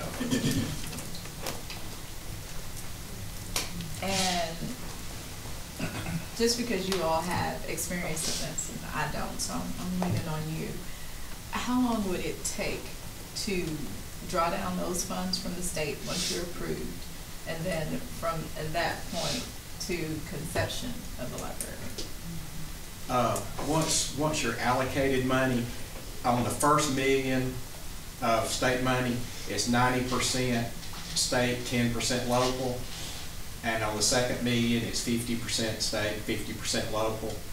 So, obviously, as you start drawing down money in your early processes, the state picks up the tab for most of the first $1 million. And then the second $1 million is an equal 50-50 match. match. And then beyond that, it's completely local. And to your point, Lindsay, it would be best to have one in the Chapel Hill and Anawiki area as opposed to renovating the film. Yes, something in the Chapel Hill area, Chapel Hill area will definitely relieve some of the pressure from here on Selman and our others as well. Selman is completely overwhelmed because we have nothing in that part of the county. So that would even out some of our stress, some of the demands that are on the Selman Library, and just bringing more business, more community to the Chapel Hill area. would be wonderful. We are still pulling, the libraries are on a statewide system, so we're pulling not just Douglas County residents, but residents from all over the state. That would also help pull more from Cobb and Fulton as well. When you all did the Dog River Library, you equated how many houses would benefit from that? Is that how you? I was not involved with that initial, but I'm sure, I know population had a lot to do with, population density had a lot to do with how they Because I know decided to Chapel split it. Hill area is probably more highly populated Yes. than the Dog River, which would hence why we do need Why a we bigger need a larger facility, space. a larger Absolutely. space. Yeah, I'm just trying to make it make sense. Great. Okay, all right. With that, I yield. Thank you. Okay, thank you. Vice Chairman Robinson. Yeah, okay, so, again, library, Selman Drive, I get it, sort of, I liken it to like Deer Lake. We're behind, right? Just like with Parks and Rec, we're 4 indoor facilities behind, right? We recognize that, we understand that goes to libraries as well. We're behind. And we talk a lot about certain areas not being served, right? So here we are, library, I get it. So what I heard you say, based on you articulate, like sounds like a multi-purpose facility, right? I heard 2 stories. I heard it's very thoughtful. It goes beyond just a traditional library with books on the shelf. It has, it's meeting a higher community need. Is that true? Absolutely. Okay. And we're interested in involving local businesses. Right. One of the projects with the Villa Rica Library, when they built their new one a few years ago, they also received local money from local businesses and donors. And that's something we would certainly like to see with some of the newer manufacturing facilities and businesses coming into the county. We would certainly like to see more incorporation of libraries and and businesses into the library with our maker spaces, the technology in the area. We're interested in reaching out and meeting needs of businesses as well as the library patrons. Right. Our community room spaces are constantly booked with local businesses and companies that are always looking for a meeting space that they don't currently have. So that's one of the big demands that we have right now is for meeting space that we simply don't have any room to provide that at this time. Absolutely. We have no executive suites, we have no Class A property, we have nothing really out here west of Atlanta, right? So, I'm hearing a much bigger need that can be met beyond, it's probably tangential. No, this is good. Get on the list, it's a process, I understand how it works, but I am encouraged. We talk about libraries and do people, there's something still about a book, right? There's something still about,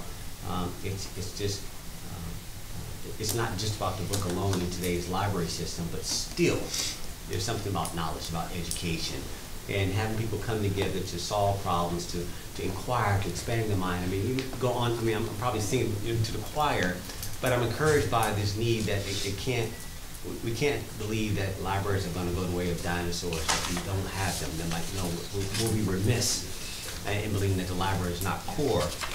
No different within a school, you've got to have a library. No more within the community, you've got to have a library.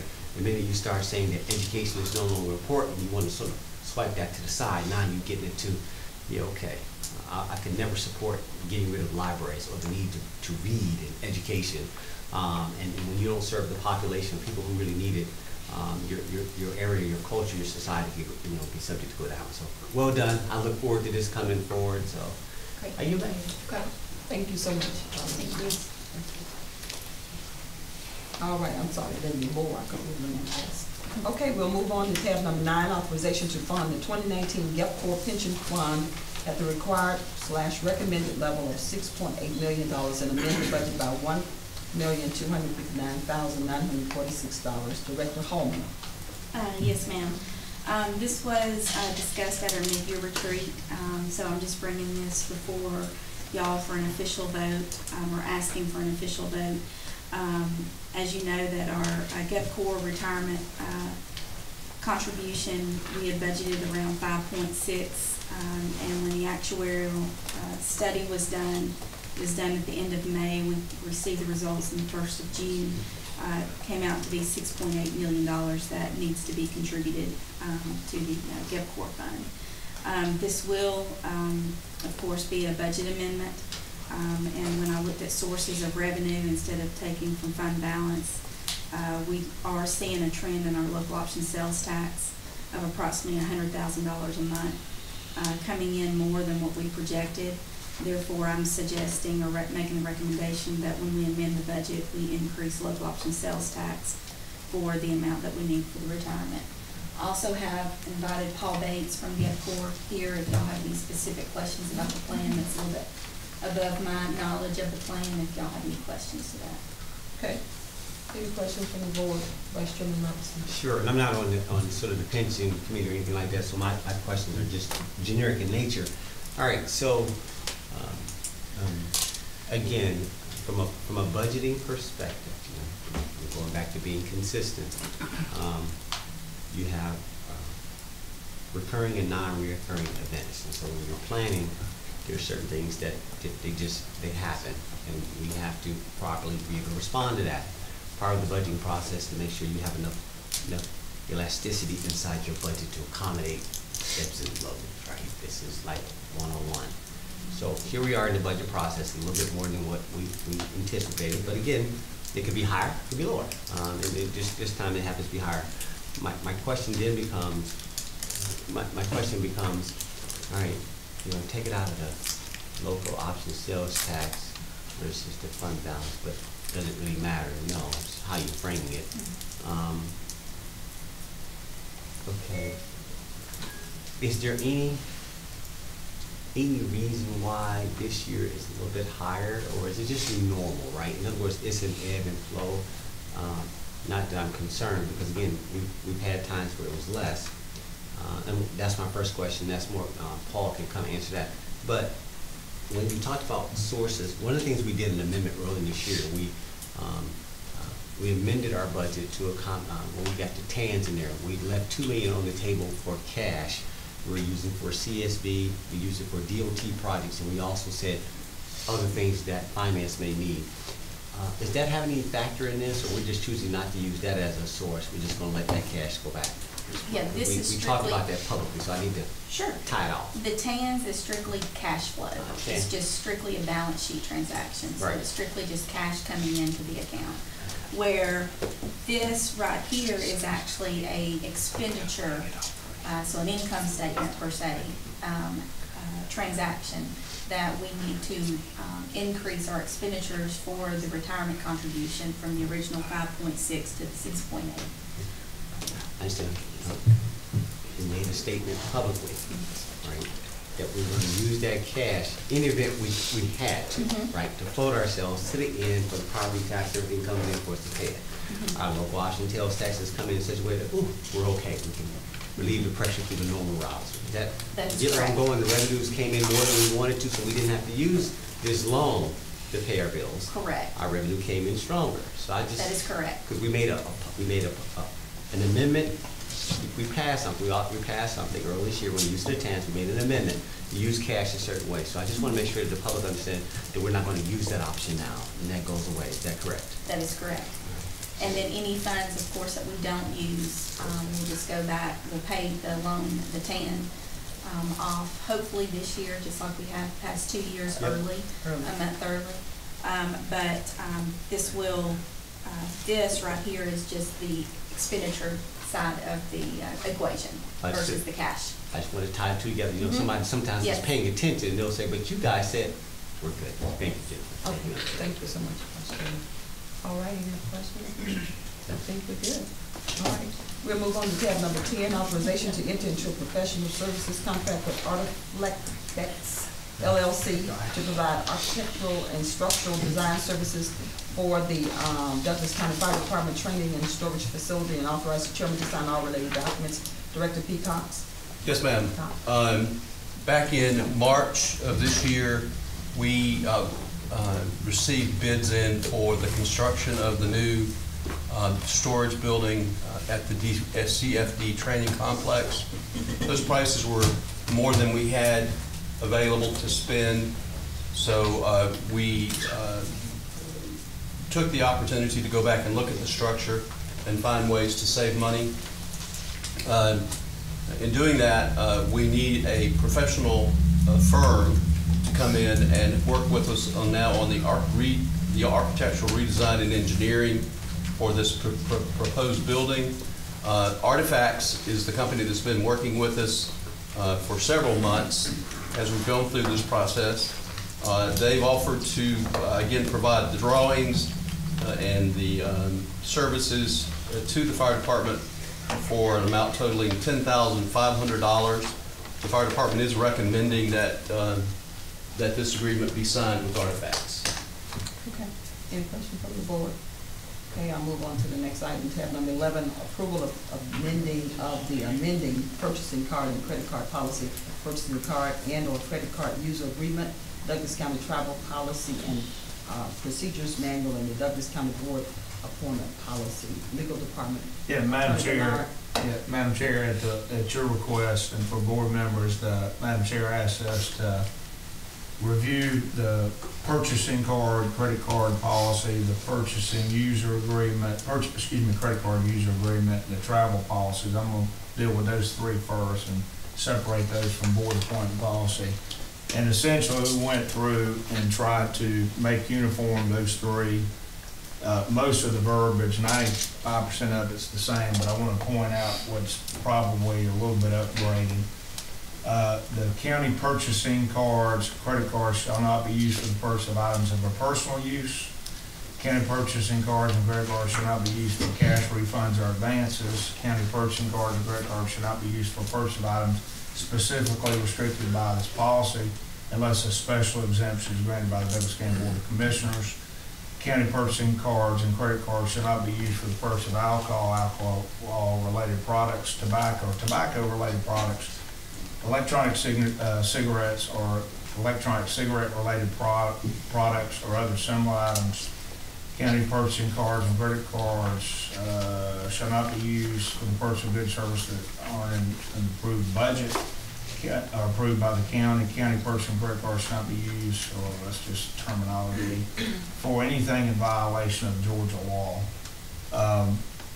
Now, what happened with you got the travel policy that mentions the Board of Commissioners, but more or less talks about employees. We've brought those two together so it treats everybody that's getting reimbursed under Douglas County policy as one and the same for purpose of that, whether you're an elected official, whether you are an employee, or whether you're a designated agent to use a credit card. And I don't think there are that many. The other part it does is we're getting into a circumstance where state by state is saying some things are legal and some things aren't legal. We were at a conference in Colorado, is buying a marijuana cigarette legal or not? We're trying to avoid all that by just simply saying you can't buy items for personal use that aren't related to the travel reimbursement policy. You get, your food paid for, obviously, if you're on an approved thing. You get your travel, your accommodations, but things outside of that, they're purely personal in nature. You don't get it paid for, or if it's something that would violate Georgia law, among other things. I thought that the three policies related to that had the track changes. I've sent all of y'all an email so that y'all can actually look at the red line, what was changed, so you'll know. Okay, I apologize. When Stephanie sent this over, she sent the clean version over, but I've now sent y'all, so you have in your email box the actual red line of everything that was changed, so you know what was changed. And you'll see most of it is still the same. There's some clarification, there's some this and that and yonder, but essentially this is driven by the chair asked me or us, legal, to clean up those policies and make them more uniform, and so we've done that with the chair's blessing. So that's what you have before you. And secondarily, and I might need Lisa a little bit more on this, the Douglas County Board appointment policy was more driven by, y'all asked the county clerk to put something down, what your policies are. And Lisa, I'll help you, but if I miss something, you please tell me, because I may miss something else. in my review of this, essentially what it does is it puts a time frame that you have to leave appointments open, I believe, at least 14 days. I think that you solicit from the public as a whole. If there is no applicant for a particular job, doesn't mean that just because there's one applicant, you have to choose them, by the way. Just saying it's the way you create a pool of people to get jobs. If there is no applicant, then the board or a board member can suggest somebody. Outside groups can suggest somebody, etc. But ultimately, it's still within y'all's discretion who gets appointed. So that policy, and Lisa, you want to talk more about that because Lisa worked hard on that one, I think. And just basically, it's stating that we're going to advertise for all open positions on boards. You know, there are still some that are district driven. You know, you pick who you would like to serve in your district, but we'll still follow the same process. We'll still advertise, and you'll have a bigger pool to choose from. And you would still, you know, you'd still have discussions in executive session, mainly not hurt anybody, embarrass anybody, but the vote still has to occur publicly. So we've read it, we're fine with it. It's more generated by what Lisa understands y'all's practice to be, and to open up the idea that there's going to be a time frame for a window to be opened in the advertising process and receipt of candidates. Okay. Madam Chair, we can address any of those with Lisa's help. Okay. Board of Commissioners, you okay? All right, question? Yeah, there's a lot of policy to be pushed in one vote.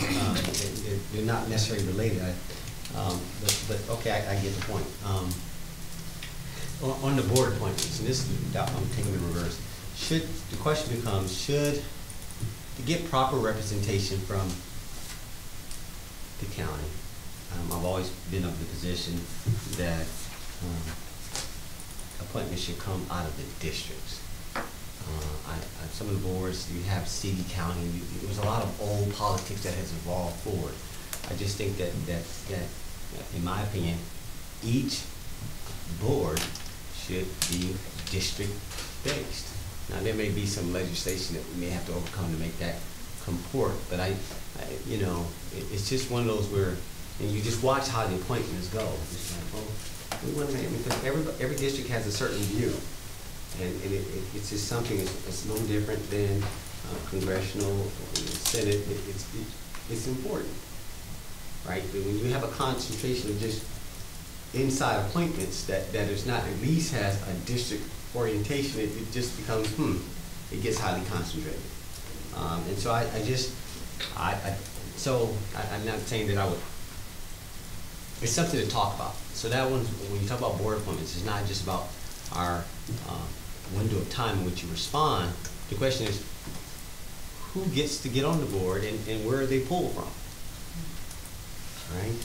I think that's important. So you leave your, this is to my colleagues, you leave your voice on the table when you don't advocate for your district, at least have representation on each board.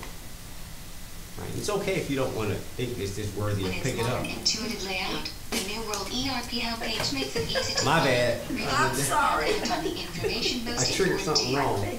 All data on this page is unique Just for click the at the signed bottom user. for volume and just turn To it off. begin our brief tour of the At the very homepage. Sorry about that. No, I guess I need to let up. Okay, my bad. Actually, that was good. Anyway, you get my point. Yeah, no, it's okay. But I was about this. It's something to think about. I mean, again, the time I've been here, we've always had this internal conversation about board appointments, right? You hear commentary about political appointees and just that and the other. Nah, I get it. So here we are, guys. We're supposed to be creating legislation. Should this be revisited at this time where we make a push for each, I mean, now the challenge that we do have, now even in making that statement, now for the public to hear this, y'all don't apply. Y'all busy, y'all do different things. It's usually the same people looking to get on one single board, and it's really not, so I'm balancing it. So my peers know that, like, no, we sit here like, well, where are they at? Are y'all ready? Are y'all ready? Are y'all board appointment ready? So it's a balancing act between us desiring to appoint people, and we gotta go like, okay, is anybody, I mean, who applied? You know, right? The county clerk, has anybody applied? No, no, no, and then we're sitting here having to scramble, calling people, well, can anybody be appointed? So that's important when sometimes you hear the political appointee thing, well, if at large nobody's responding, well, we gotta appoint somebody to the board. So you gotta have a balancing act with that. So I'm just putting it out there. Is this something that we're wanting to take up now? I don't think it's worth stopping, because you always amend legislation on and on and on. But at least for now, I'm okay with the window of time to sort of leave something open. But I'm still, I think it's warranted, if not all the boards or committees, at least some of them should be looked at to make sure that they're district specific, that local voice matters. So I'll leave it at that. It was just a commentary. Yeah, and I will say this on this, and y'all will see this, well, you probably can see it now. I don't think there's any comments about the methodology as far as districts or not. It's more the pool, and y'all, that may be something y'all want to discuss, Ms. Rams, because I don't know. Yeah. I think the history is more, there's been some informal, all right, you get appointment, the chair gets appointment, whoever, as opposed to, I don't know that there's anything actually documented that requires it. So y'all really drive that ship, however y'all want to drive it. That one's important. I'm okay with the other policies, Madam Chair. That one I would like to at least, can we separate the two in the vote? If y'all, But also, I don't want it to just be district specifically. You need at large some input as well, and that kind of pushes me to the side and not allow me to have a voice, and I need one. So with that being said, you need to make sure that at large has a voice too. Well, on this particular policy, if y'all were to approve it, this is only the methodology and procedure of attracting candidates. Right. This does not specifically address, they gotta come from a district or they gotta come from at large. That may, and I don't think we actually have a formal rule, do we? That's just one that in the past, here's what they've done, and that's what we picked up. I don't know that there's any formality. I think the animal, I know the animal control board, that, some of them, that does. Some of them may be specific specific in their And I legislation. think the planning and zoning, I think They are. it used to be documented that they were, but I don't think it has to be any longer. We've just always, Right. followed those procedures. so again, just for the sake of being consistent, bringing things forward, just like we're reforming these, bringing them forward. We'd like to put, to Madam Chair's point, I want to separate the two. So I thought that was big enough for us to take it offline, but I'm okay with, your point was make sure we had a window of time that was appropriate for people to apply. No problem with that. My other point on the other ones, this is Jennifer Hallman. We talked about in finance, and I just don't remember what we talked about as relates to travel. We've gotten comments from employees and just as things that we've aggregated over time as relates to the $35 per diem. We talked about this in finance, so I at least wanted this to be a record. What was the amount that we sort of came to? I think I said let it go up. How do we handle that? I believe that's something that's gonna be brought up, in the finance committee. It was gonna be today, but the SPLOST and the travel policy got moved to tomorrow at 8:30 because Mark having to leave for a funeral. In the conversation, to answer your question, I believe it was $50 a day. 50 or 55? It was tied to the federal. Yes. Was it 50? 55. 55? 55. Yeah. Can you just confirm for Sure, us? sure. I wouldn't want that to sort of be to not be addressed as well, since we talked about it in finance and we offered it up as a recommendation to the full board. Is there a way that we can, so what are you saying? Are we tabling this? When you say it was gonna come up in finance, but now we're not, what are you saying? No, it's gonna come up at the finance committee that we have scheduled, a special call meeting scheduled tomorrow at 8:30. So, Jennifer, is that a policy? We have a reimbursement policy that's separate from all this, as the Correct. actual schedule of what you can get, per diems and all that. I think what Commissioner is asking, if the finance committee were to recommend changes to that, that would be separate from these three groups of things that are on the agenda right now. Correct. Because the schedule, this has caps on credit cards, but it doesn't have the actual schedule. Here's what your per diem for travel is, here's what your mileage is. Is that a separate policy that y'all have, that y'all can present under new business tomorrow to be taken up, if that's gonna be a recommendation of finance, or what? part of the travel It's part policy of it. that's on here. You're It's not- actually in the actual numbers are in here? Yeah, in the travel policy, the numbers are in there. Okay, I didn't realize the numbers were in, I apologize. But Mark had suggested that we bring it up for discussion with the finance committee Okay. today. Okay, I Today. got it. Well, it'll be tomorrow. That SPOS and the travel policy will be tomorrow because Mark won't be here. And he wants to be here for both of those. Curiously, Madam Chair, can I just hold off on that until the finance committee, we're fine. Let's wait till tomorrow, and then whatever comes out of that to the broader group, we'll bring forth as a recommendation. So we want to leave it as is right now, and whatever comes out of finance, will you guys be willing to hear it, or what? No. I heard no. Yeah. I'm gonna go back, I made my point. Okay. And so, I'm good, I mean, I made my point, so, yeah, go. Okay, and also Jennifer, you were working on budget impact to see exactly what happened once we changed those numbers. Did you ever get that information out to us? I believe Jessica was pulling all the sheets. I'll check with her as well. It just projected. Sure. Okay. And Madam Chair, there's one other thing I probably need to mention on the, somewhere in here, I think it's the credit card user or credit card policy. We have a list of people who are approved as of the date of this. And it's under section 8, and it's not complete. The list that's on here does not take into account the changes that y'all made recently when you opened up to other local elected officials. And from Mark, the county, here's what I believe. I believe that there is, Mark has a credit card, the county administrator, the county clerk has a credit card, and Matt Laverne has a credit card. I'm not aware of anybody else besides local government, local elected officials, and board eligible folks. Do y'all know of anybody else besides those? Fire department. Huh? The fire department. We probably need to get that list so I can make sure that section 8 is correct, because at the time I didn't know who the other people were. Okay, so you're working on that? Yeah. Yeah. And we can have that for tomorrow if you need. Tomorrow, okay, please. Vice Chair. Yeah, and again, thank you. It just seems like these are, we're fast tracking 4 policies and we're trying to get them aligned. I'm trying to be sensitive to it. Should we table?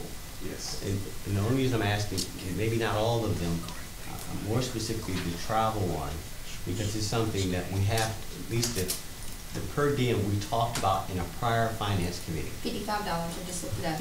Okay, so we talked about it, so it's not like it's a new recommendation that we gotta revisit that. My point is, that should be incorporated in this, that's my first point. It was already talked about, all right? At least made a recommendation I to can the Board of make, you want me to Commissioners. read exactly what the minutes say? No, No, you're we're good? good. Okay. No, I don't want to belabor it, Okay, but you will. But that one, just that one table to make sure we're aligned. I'm okay with the other ones. You gotta clean up the legislation. Y'all should have, I mean, I got what Ken was doing as far as the legislative. And then the last one, which was about the board appointment. That's what I'm saying, these are 4 different things. I'm like, okay, wait a minute, what did I just hear? So the travel, I would like to see that one tabled until we can really think about that one. The other ones I'm okay with, and then I'll let y'all talk about the board appointments. But, I mean, we're trying to tackle all 4 of these at the same time. They're big issues, though. We're handling them like they're just small administrative actions. It's like, okay, y'all know what we're about to do here. So if you're gonna open this up, do it right. Don't just slip this through. You got a window of time to clean this up and make it meaningful as it relates to legislation, else, okay. Madam Chair, I'll leave it at that. based on Commissioner Robinson's comments, if y'all are inclined, I would probably table all 3 of them. Just table. Because between y'all, they're so interrelated that if we pass 2 of them Yeah. and don't pass or amend the 3rd one, it may not make any sense in the books. So y'all can administratively table this now if you want to. Take it off and put it on the 2 weeks, and we'll get it cleaned up between now and then if we want to. We'll take it off. Yes. We'll take it off right now, just give us a little more time to clean it up. Okay. Y'all also want to address the appointment policy now, or you want it to? Take that one off too. Just Okay. take them all off, clean them up and make them separate as we Okay. present them. You know, I believe one would be bundled Right. with credit cards and travel and all that. And then allow the, the format. 2 different, Yeah. okay. So- And we would ask, when you see your track versions, if you have any comments, let us know, please. Okay. Because I've sent y'all emails with the track versions, and I'll clean up the section 8 about who's actually got a credit card. And we'll get with Jennifer Hallman, Jennifer Moore will get with Jennifer to make sure we got the right reimbursement schedule that's being proposed, and it'll be tracked so you can see it as well. Okay?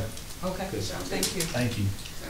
All right, we have two items left, ones 12 and 13. See if we can fix it up. We've already talked about those. Tab number 12 is authorization to award a contract to Summit Construction and Development LLC in the amount of $663,872.80 for the construction of Doris Road and Sweetwater Church Road intersection improvement project to be funded from the 2016 SLOST funds with the 50% of a total cost contribution from Paulding County through a previously approved memorandum of agreement, and authorize the chairman to sign all related documents. Director Valentin. Thank you.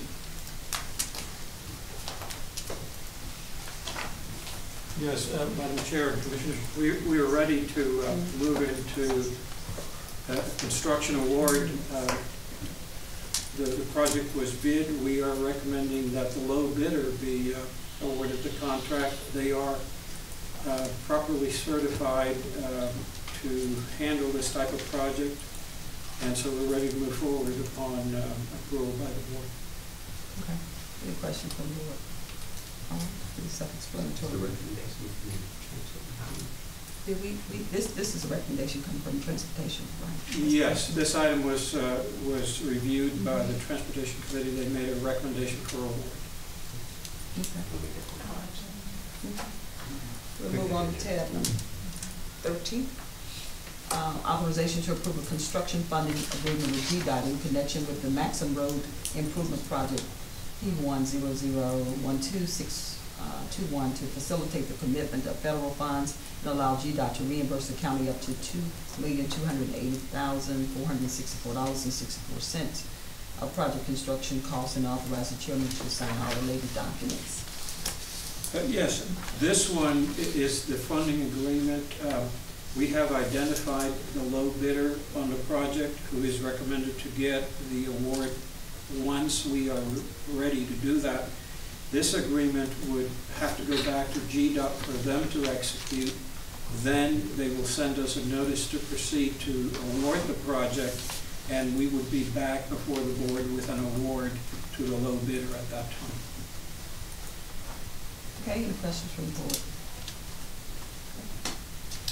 And you can see that this particular, this $2 million is broken up in increments. And can you talk about those various tiers federal where these dollars are coming from? Yes, this was a project that was expected, or the estimate originally was $2.4 million, and it came in at $2.8 million, and so typically the local agency will have to come up with a difference.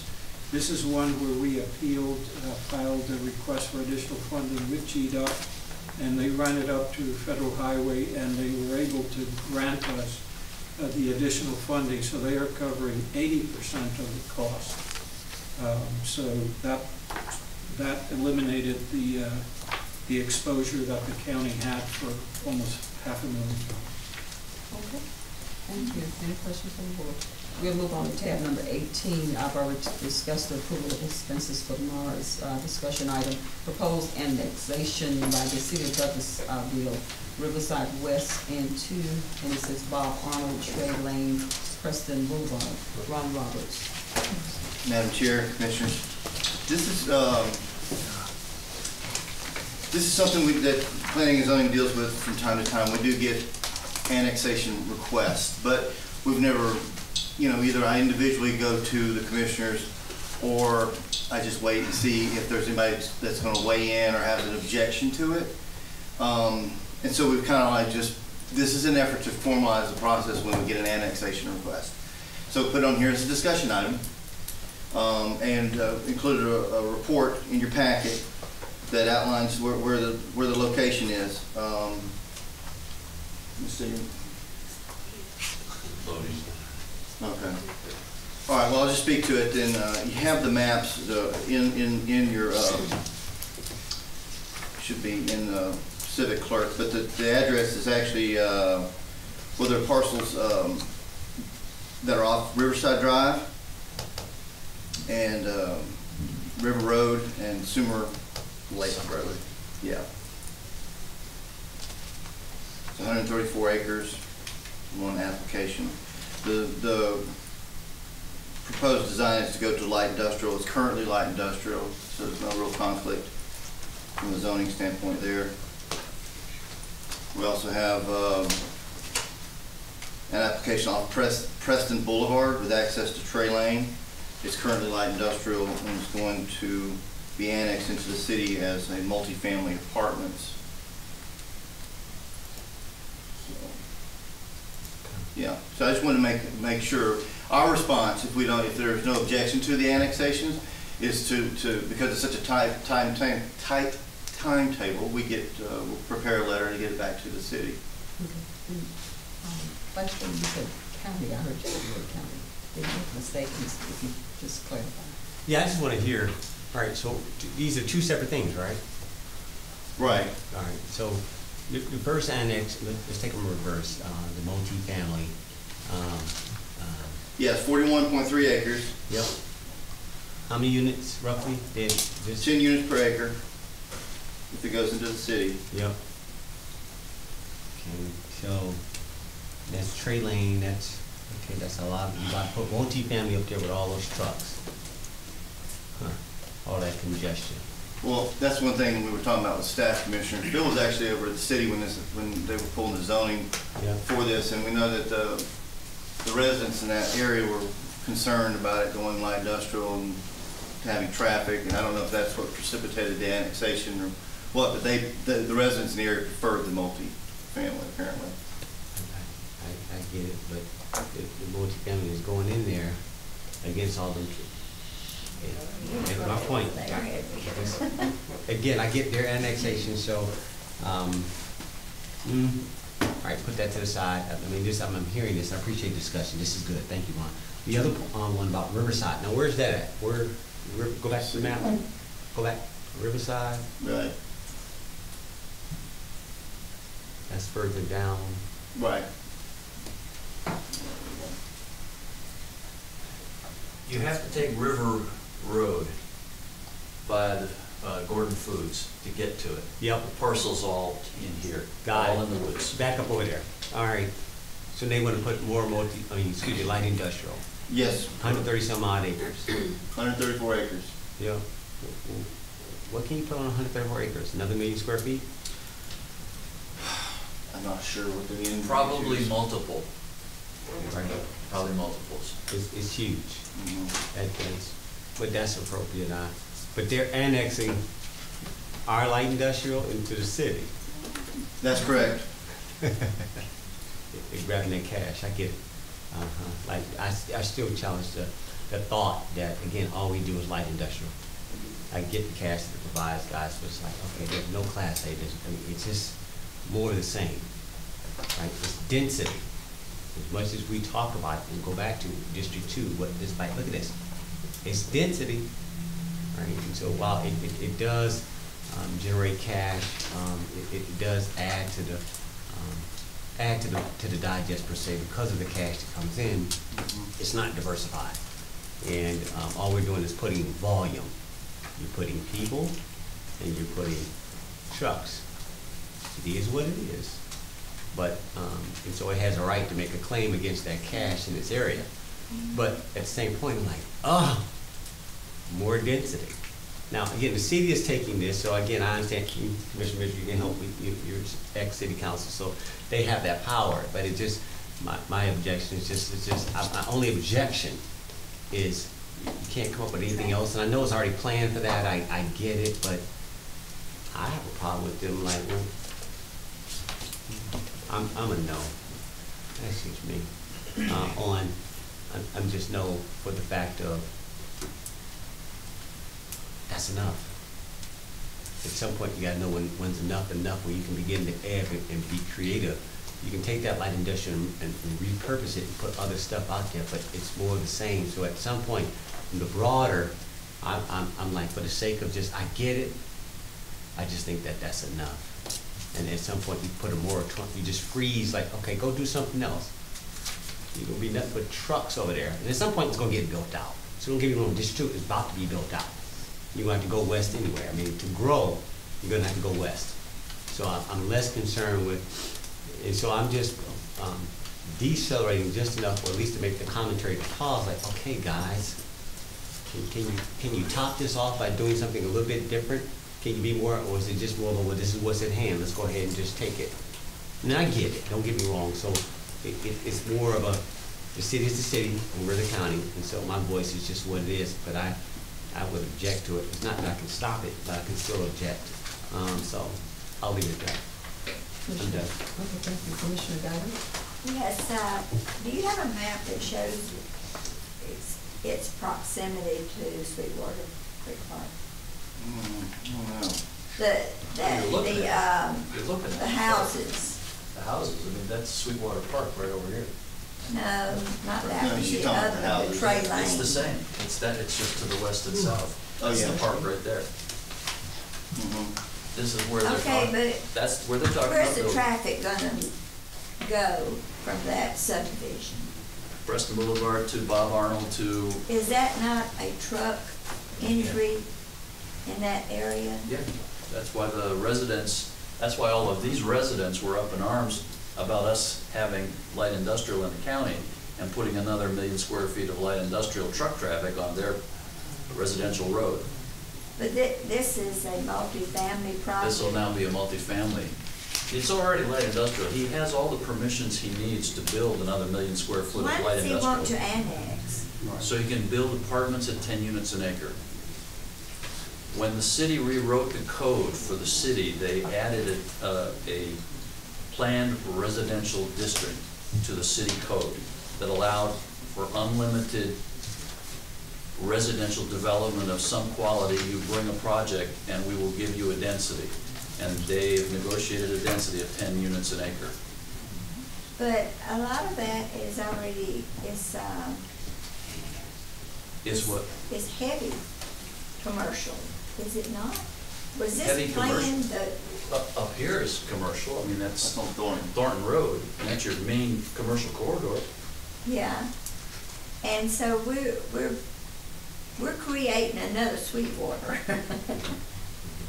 You know, where the subdivision was behind all the heavier, the warehousing area. And they were complaining about they couldn't get in and out of their subdivision and this, that, and the other. Is this not creating another situation? Well, it's not anything you're creating, it's what they would like to create within the city limits. I know, but I don't know whether if we say no, what happens? Objection to an annexation, there's a process that goes in place, and it's pretty, I mean, I talked to Mark about this. There's a guideline here. I'll just read them real quick. The proposed change in zoning or land use, is it in conflict? It's not. Proposed increase in density, is it infrastructure demands, or there are infrastructure demands that are going to be put on the county? Well, I think it's gonna create more traffic problems. Okay. And that we're gonna have to address down the road, just like we had to do when they built the subdivision back there and the other apartments. Okay, well, I mean, there's a process. We have 30 days from the receipt of the letter, which got here Friday, to object. And if that's something that y'all are wanting to do, then we would draft a letter for DCA. And they have to accept our reasons. And it has to be, it has to be couched in one of these But that these area objections. right now has its own in the Well, county. the area is all city. This is a city zone. Everything that these folks would be driving through is within the city limits. But they're wanting to annex. Right, that's down here.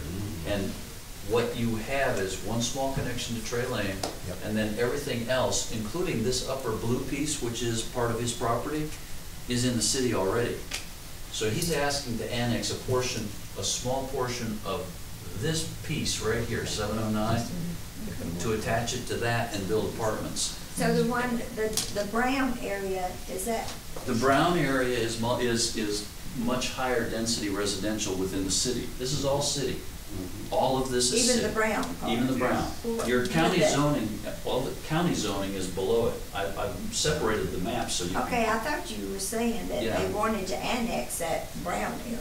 No, That this You're is- not saying that. Yeah, this is what they wish to annex, just this blue and white striped area. This is already in the city.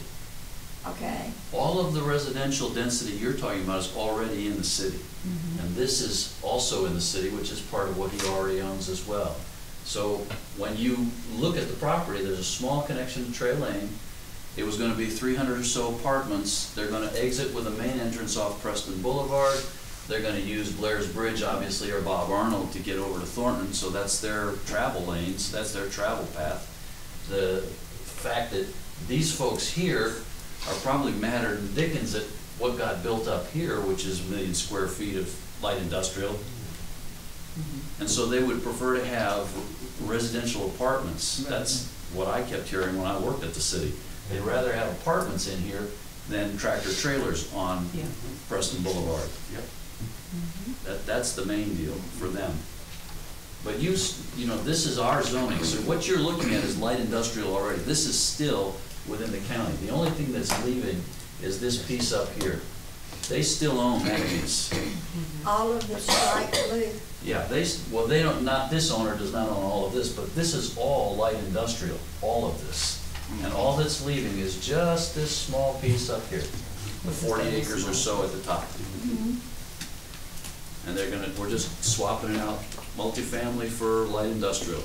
The kinds of impacts are, it's not the same truck traffic and car traffic, but it's about the same impact if you start to look at the volume of what it is or the weights of what it is. Okay. All right, it feels better now since you've explained it. Let me ask you a quick question. All right, Commissioner Mitchell. Yes, so the problem is that portion that you're speaking of, that portion, is it that we don't have a 10 units per acre? Correct. No, there's 6. Right. So if by chance that was the case, then the possibility of this being annexed would have been, we can do it in the county, would have. Well, here's the deal. So what you need to understand about annexation and why this is attractive is because he gets to pick the zone district he goes into when he enters the city. You have to rezone this property from light industrial to be able to do multifamily.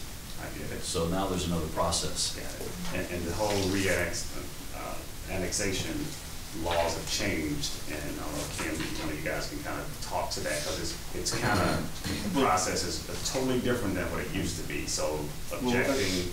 Yeah, let me jump on that, Commissioner, because, you know, the DCA will put together an arbitration panel. We objected, and they accept our reasons for the objection. But they really can't stop the annexation anyways. The most they can do is apply zoning or land use or development restrictions to this land, which are only good for 1 year anyways. So that's what takes place there. So yeah, let me jump on that. The way that law is written is very pro city. That's It's correct. pro city. The way you go around it typically, other than you can object and they'll tie it up, is you either negotiate with the city or you negotiate with the land, the applicant, to try to avoid it. And sometimes the applicant, if the applicant withdraws, it can't be annexed if they withdraw by a certain period of time. But that's really, so when you object to an annexation, you really need to look at doing the other piece simultaneously, because all you're doing is slowing down the process, ultimately. Not stopping it though. Well, however, so going back to my initial thought, and I'm just really saying it for my commissioners here to say, if you're interested, then we need to look at our zoning at the 10 units per acre at the density to decide on the annexation, because the likelihood of that annexation being stopped is slim to none. That's right. Only thing you're doing is, as Ken stated, you can slow it up, but you probably won't stop it. And you all have had some input in that because you have a comprehensive plan. The city and the county's comprehensive plan sort of identifies this area as a workforce center, a workplace center, or a commerce center. So you have anticipated a density going on there. And I would say this too, though, if that portion that we just talked about is going to be possibly annex. You could probably go down, and you'll probably see now that the other portion down the road, not the one that's light industrial and hard blue, but the line out portion could be another possibility of some form of annexation and not the hard blue as well, you know, to try to build out what the city's trying to build out. And I do understand there's a double taxation in all of this too, though, so it ain't like, you know, they clearly get around no taxes through the county. It's just that they'll pay double tax. But I think if we make the adjustment to keep it within the county, then we'll have to look at our own ordinance, our zoning rather, not ordinance, our zoning to look at that possible 10 unit, because I don't think he or she, whomever this is, would make that annexation happen if we had the zoning that he or she just created, that the city is all willing, all in to kind of deal with, and it sounds like the community is all for it. And our zoning is light industrial, is what they're not in favor of. Correct. So, and I'm not saying to make the change, I'm only saying, you know, just food for thought, you know. And I want to say, and you may be able to, since you were at the city for a period of time, I think that subdivision filed suit. Wasn't there some litigation over this? This one? Yeah. Somebody filed suit in this area related to something. Yeah, well, originally this was going to be, it was going to look a lot like what you see here. It was going to be multiple buildings. And the truck traffic from this site, which is a huge building, maybe 900,000 square foot building, is what's generating the traffic. They filed suit against those folks for that traffic problem and a number of other issues. But this is there. I mean, the truck traffic coming off of that warehouse is huge. Correct. And the only reason why I pointed that out, Commissioner, was Randy Halsey, McGill's predecessor, had to testify in that case. He was subpoenaed and given a deposition. And a couple of, maybe your predecessor, Ron, also. So we're on record with something, I think. I don't know what we're on record with, but it's been a while. It's been a couple of years ago. Well, I just want to make that, you know, so at least this commission would understand. But duly noted, because after all, that could be a unified development code change that we can talk about later as we're doing our audit and our rewrite of the code itself as we go in next year. Right. So, okay. I yield. One question. You know, all that was in the SID, and it was for manufacturing and industrial. And the infrastructure was placed in there for that purpose. And now they're deviating from that purpose. It doesn't seem right. Of course, this is the property owner that's requesting this. Yeah. The property owner has to request the annexation. Correct, yeah. And he had, when he came to the city last year when I was the administrator, he had some sort of issue with his title, which is part of the SID, which gave the property itself could not be modified. It had to go light industrial. There was some procedure they had to go through with their title and ownership interest to rid themselves of covenants that forbid it from being transferred from light industrial to residential. Well, my biggest problem is the traffic. They're already complaining about traffic. You're gonna put all these,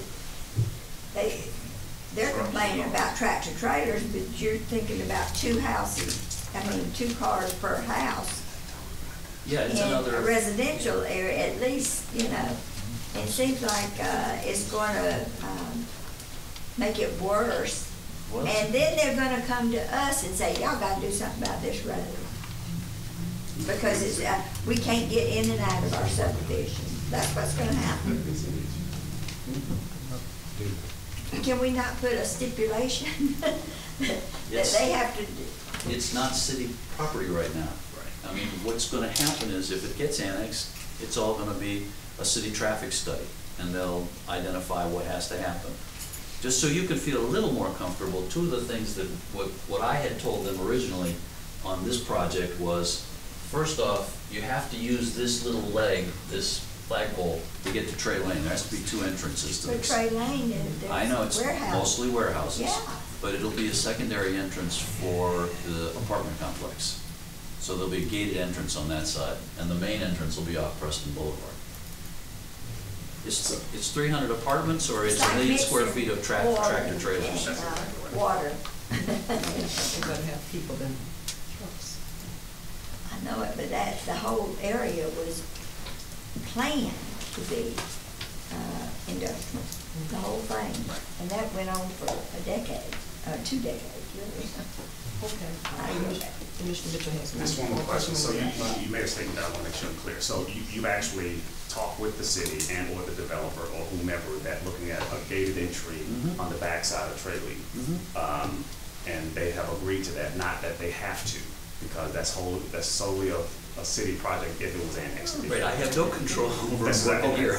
Okay. But when we worked, when I was over there, that was one of the discussion items that we had, was that there has to be a secondary entrance. It's too many apartments to have a single entrance. Right. And so they would need a secondary entrance. Understood. And I guess when you said that, I thought maybe that's the discussion you had with them no. recently, but this was some years This was last year. Last year, okay, so hopefully they'll at least, because you can't control, well, we can't control that, if by chance it was annexed.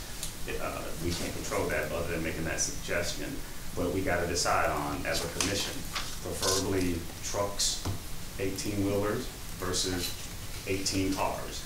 You know, so you can decide on that. So it's, A lot more than 18 cars. well, I'm being facetious, I'm not. But with that, that's what the determining factor, because we could easily, I don't like to do what I call spot zoning, to actually pull off something like this, to say, make it available for them, and not saying that they would, or we would, you know, but am I correct in that statement? You're the only fly in that ointment is that a piece of it's already in the city.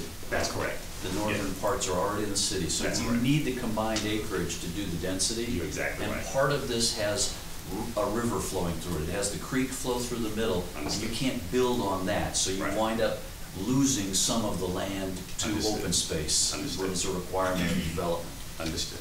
So it's a little more complicated than the map's actually showing, but we just want to make sure that you were aware, here's 2 annexations, here's a process. We'd like to bring them to you from now on, so you are aware of what the city being asking of you, moves land into the city for a development, and the change that the development would bring.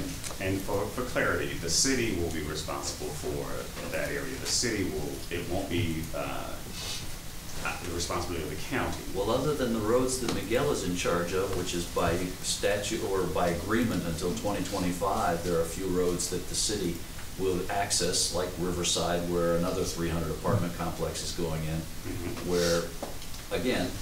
Right. Those that was doing the SDS that we did a while back, so those are the only roads, Miguel, that one, Riverside, and.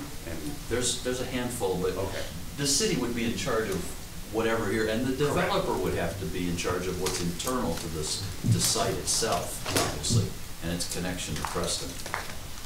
Okay, all right, thank you. Okay. Well, Commissioners, we're gonna just omit the committee updates today. We won't have those updates. However, I just encourage the directors to just have your updates ready for our next meeting, and that it'd be first. I'll go with the updates first. So with that being said, do you have anything else? Yeah, just one point, and just on this, I don't think there was an ask, prior question, it wasn't an ask for this annexation. But I'm letting go of the multifamily apartments. I'm going back to 130 acres on Riverside. You're talking about the current, the FedEx across the street in Cobb County, right across the store, is 1 million square feet. Think about switch, 1 million square feet, how big that is. The area we're talking about right up there now, T5, all of that, that's 1 million square feet on 30, 50 acres. Say 50 acres. You're talking about 130 acres. You're talking about maybe 2 million square feet. Y'all know what volume that is? Right. We're talking about Riverside. We're talking about that intersection of Riverside and Gordon Road that keeps getting torn up just by the current volume. And so I'm Miguel, you know, the rebuild, what that takes. I mean, you got to sometimes think through the impact of what we are responsible for. No, I can't control it. Yes, okay, I get it. But there's an impact to us that it's a cost that we have absorbed, and they don't really have to absorb it. No. We do. So I just wanted to put that record, Madam Chair, while I'm like, okay, that's just, geez, 2 million square feet potentially dropped on there. in addition to departments that are coming. You're talking about density, and so again, go back to transportation and the need to budget for maintenance, which is the daily maintenance, just for the record. So how you might have one I know, I keep spawning. But you're absolutely right, and I think this is when we'll go, is it next year or year after when we get to the SDS, when we'll actually deal with that particular scenario exactly, because that's gonna be a huge impact. You're absolutely right, because yes, they got whatever small roads within there, but they gotta get the Riverside, Trady, and so on, which we are responsible for. So at the end of the day, that's when we start looking at that SDS scenario to kind of offset those kind of costs, but that will. Those two things need to be tied together. Yes. Future annexations Yes. with responsibility for road and road. Well, I totally agree. And Agreed. You're on to something. Yeah, absolutely. We're good. Go back. Thank you so much. Attorney Bernard, do we need to go into executive session? Begrudgingly, with a happy smile on my face, we need to go into executive session for real estate, litigation, and personnel. Board of Commissioners, do we have a motion to go into executive session? So moved. Second. We have a motion and a second. All in favor, please indicate by raising your right hand. Take a 10-minute break. Okay, Board of Commissioners, we are back on air, and we've had a very lengthy meeting and very productive meeting today. Do we have any other questions, comments, or concerns? No, ma'am. One thing. Commissioner Guider? I had a complaint from someone that lives off of Britton Road, I think, and the logging trucks where they're cutting all these trees are going down there, and he says it's a designated no truck road, and they're tearing up the pavement. Okay. What street is this? I think it's Britton Road out in Winston, Okay. off of Main Road. Okay, we just have to, our DOT, can you just tell anything to be I know redirected? you know somebody at the state that you asked them not to cut through on county roads. Right, okay. Because there's a long logging. Okay. And then I just have a quick update. I had an opportunity to visit Fairplay Park and Billhart Park and Post Road Park and Winston Park this week. Those parks are definitely showing their age. There was the two particular, which is Billhart Park and Fairplay, are 60 years old. So we had an opportunity to look at some things. The playgrounds were not, they were substandard. I want to make sure we get those spruced up, and I'm working on a plan, and I'll bring that plan forward to the Board of Commissioners. I know we have some other things that are related to the SPLOST, but those playgrounds for our babies, especially our little 1 and 2 year olds, they deserve better. And they're just really old. I think they're about 15, almost 16 years old. So we just need to change them out. So I will be bringing a plan forward to the Board of Commissioners. Okay. With that being said, this meeting is adjourned. I'm saying adjourned. Adjourned.